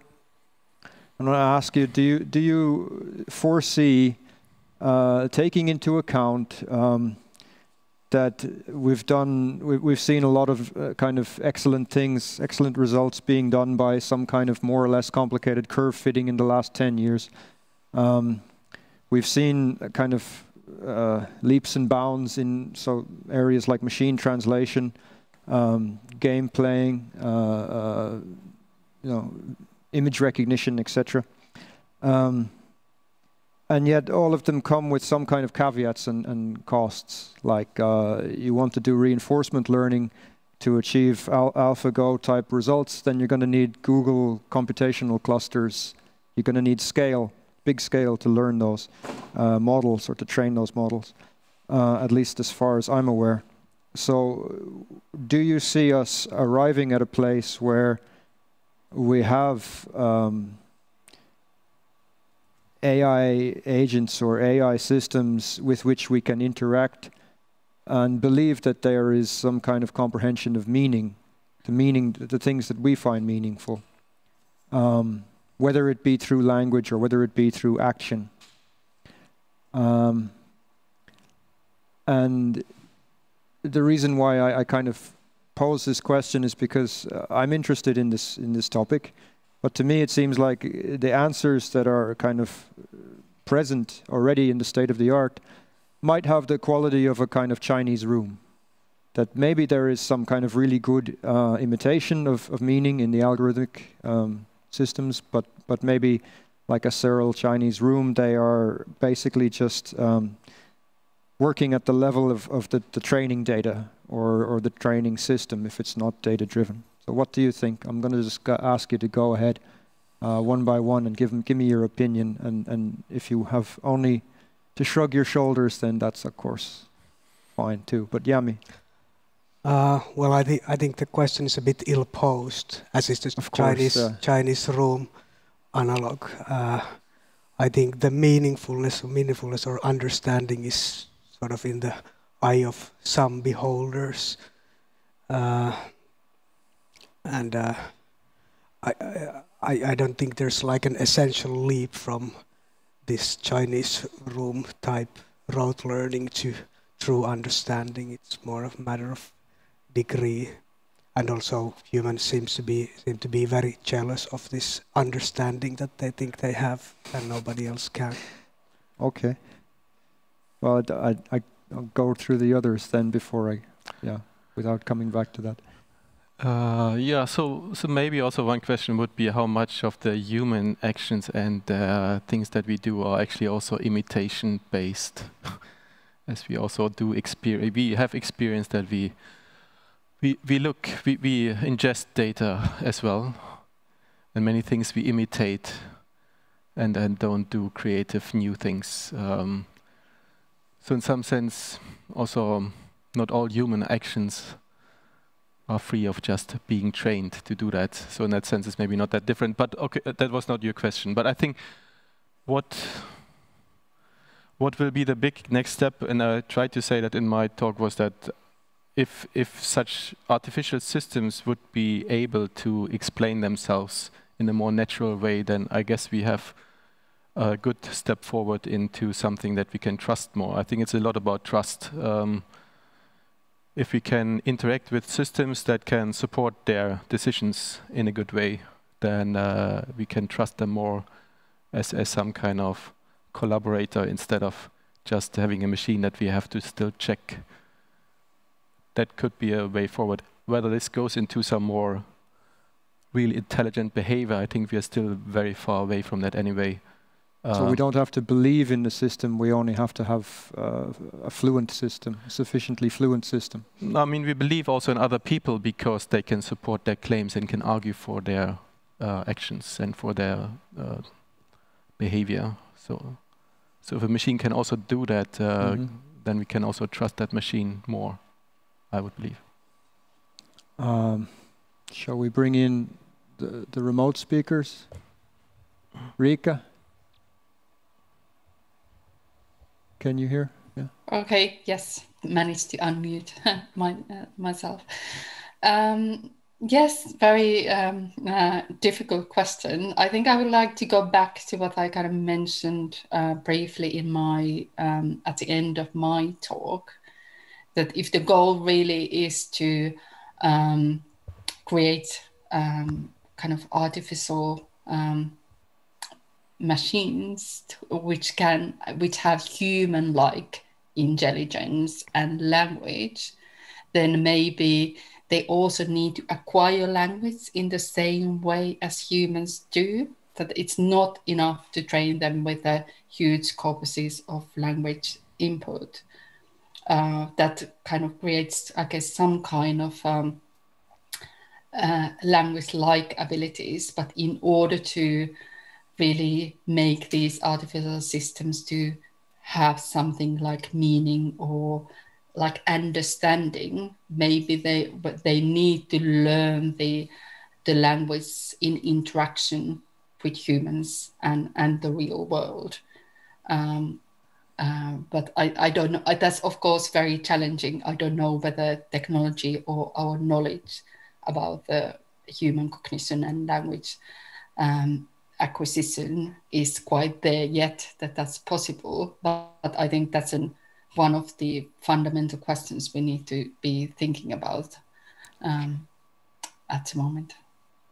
Okay, I think that goes sort of directly towards Jörg's position, in my opinion, because, well, learning from textual corpuses and learning from sort of speech and other expression are very different things, but we don't have time for a big debate about it, unfortunately. So I'm going to go to Michael next and ask you if you have an opinion on, I mean, these gents seem to be saying that it's enough if it can do the job, but will people sort of accept that? This is maybe your area. Will people give their trust? This is the people already do give their trust to machines in many areas, so I don't find that particularly interesting. Okay. What I find more interesting is that when our understanding of what insight learning is, and when our understanding of intelligence changes and increases, when science progresses and we understand how complicated intelligence actually is, how that might inform us how possibly to change the models that we have on machine learning, or like how would those models change. For instance, what I find extremely interesting is the research which goes into the slime mold, like the tiny fungal organism that can congregate with other tiny fungal organisms and then create a macroorganism. And this organism doesn't have nerve cells, but it still has collective understanding of, we have gone that way, there's no food there. We have gone that way, there's no food there. Let's try a different route. And then they find food there, and then they create these networks where the structure of the fungus is as simple as it can be, so that the route between the fungal colony and the food source is as short as possible. Even if they have alternative routes, they still retain the shortest route. So not only do they have understanding of where they have been, they have some sort of collective memory system that they don't try to investigate the same spot twice or 3 times. They economize their energy. And what I'm also interested in is that there seems to be some sort of insight learning in plants as well, and this is an increasing area of cognitive science of plants. For instance, plants know how to protect themselves beforehand when something stressful is about to happen, if it's associated with changes in luminosity or changes in temperature or changes in how the light is diffracted from other plants around them. This is a highly interesting area of study at the moment, and I find this interesting because plants don't have brains, yet they have capacities for learning. The slime mold doesn't have a brain, yet it has a memory and capacity for learning and to show some rudimentary insight. Also, we have observed similar behavior in other single-celled organisms, that they learn to avoid places that might hurt them. So they don't find food from areas where they might get electrocuted, and they retain a memory. And it seems to be the case that they can somehow pass these memories in RNA strands to their fellows as well. So what is that? from a cognitive science perspective, that's highly interesting. But there are no brains involved. So what is involved? So with respect to AI, is this comment on whether or not the question about meaning is actually meaningful? I think with respect to AI and our current models of what intelligence is, we might be looking too narrowly from the wrong place or from a single place when we should actually try to take a step back and think about more carefully what intelligence is and what insight and memory actually are. Yeah, as our friend said, I guess the question is more though about what we need from our AI to not just to have it function and do stuff like a slime mold, but to be sort of something like a collaborative partner in a human context. So this is maybe a different question. But I'll give the last word to Rita then. Well, thank you so much. As if I could answer anything here, but I think I'm with Riikka very much in this. That I feel it's more and more. I think it's really important to keep in mind how we actually came to acquire meaning and understanding. I only think that it's.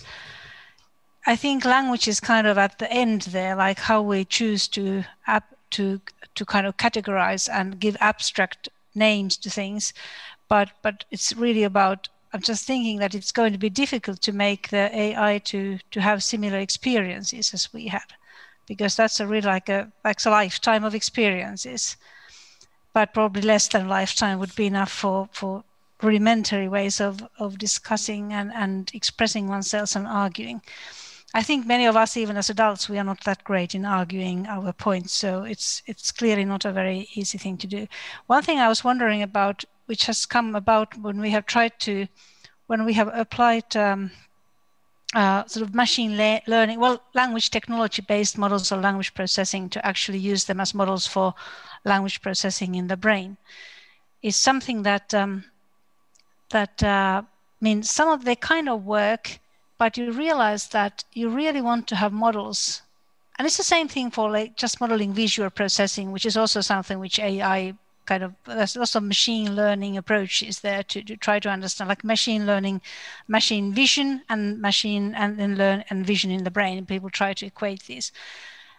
And what is a really trick there is that there's probably very many useful things that you can learn from the brain, how the brain processes things, but which we don't understand, to what might be useful to take into account when designing AI solutions. But one thing is that for that to be useful, it really is often the case that you may have models which kind of work because they work in the kind of I don't know, natural language processing something, they work. But really when we bring it to the brain as an explanation of modeling the brain, we want to have a good enough understanding of the computations that are there. And then we have to think of whether they make physiological sense. And that's often a problem in them, that then you kind of are not happy with just explaining away and then not understanding what it might mean. So if we can kind of, if there's a way to somehow bring in more physiological information that helps to use methods which are developed in the, say, language technology, for example, and then kind of tune those models so that they work even better for the brain, then maybe some of those tunings would be useful to bring back to the kind of AI world. It's a long process, I'm sure, but I kind of think that there has to be this kind of interaction that at both ends we can understand in real world, in the real brain, and then as a solution, practical solution, we can somehow understand why these things work and what kind of processes they actually reflect. Okay, thank you, Rita. I'm with you. I believe in this this model of physiological veracity as applied to machine learning, but this perhaps something we don't have I don't know how much capacity is required for that when studying humans. That's like science fiction stuff. But we have no more time. I promised to be out of here by 15:15, so we're late already. I want to thank you all. Give a big round of applause to the speakers. Thank you very much. We will have more of these events. I hope that they come at a more normal time, but who knows? But it's going to be at least next year before we run the next one. And BrAIN Seminar 3 will come perhaps in January 2021. So I look forward to seeing you all there. Thank you. Bye.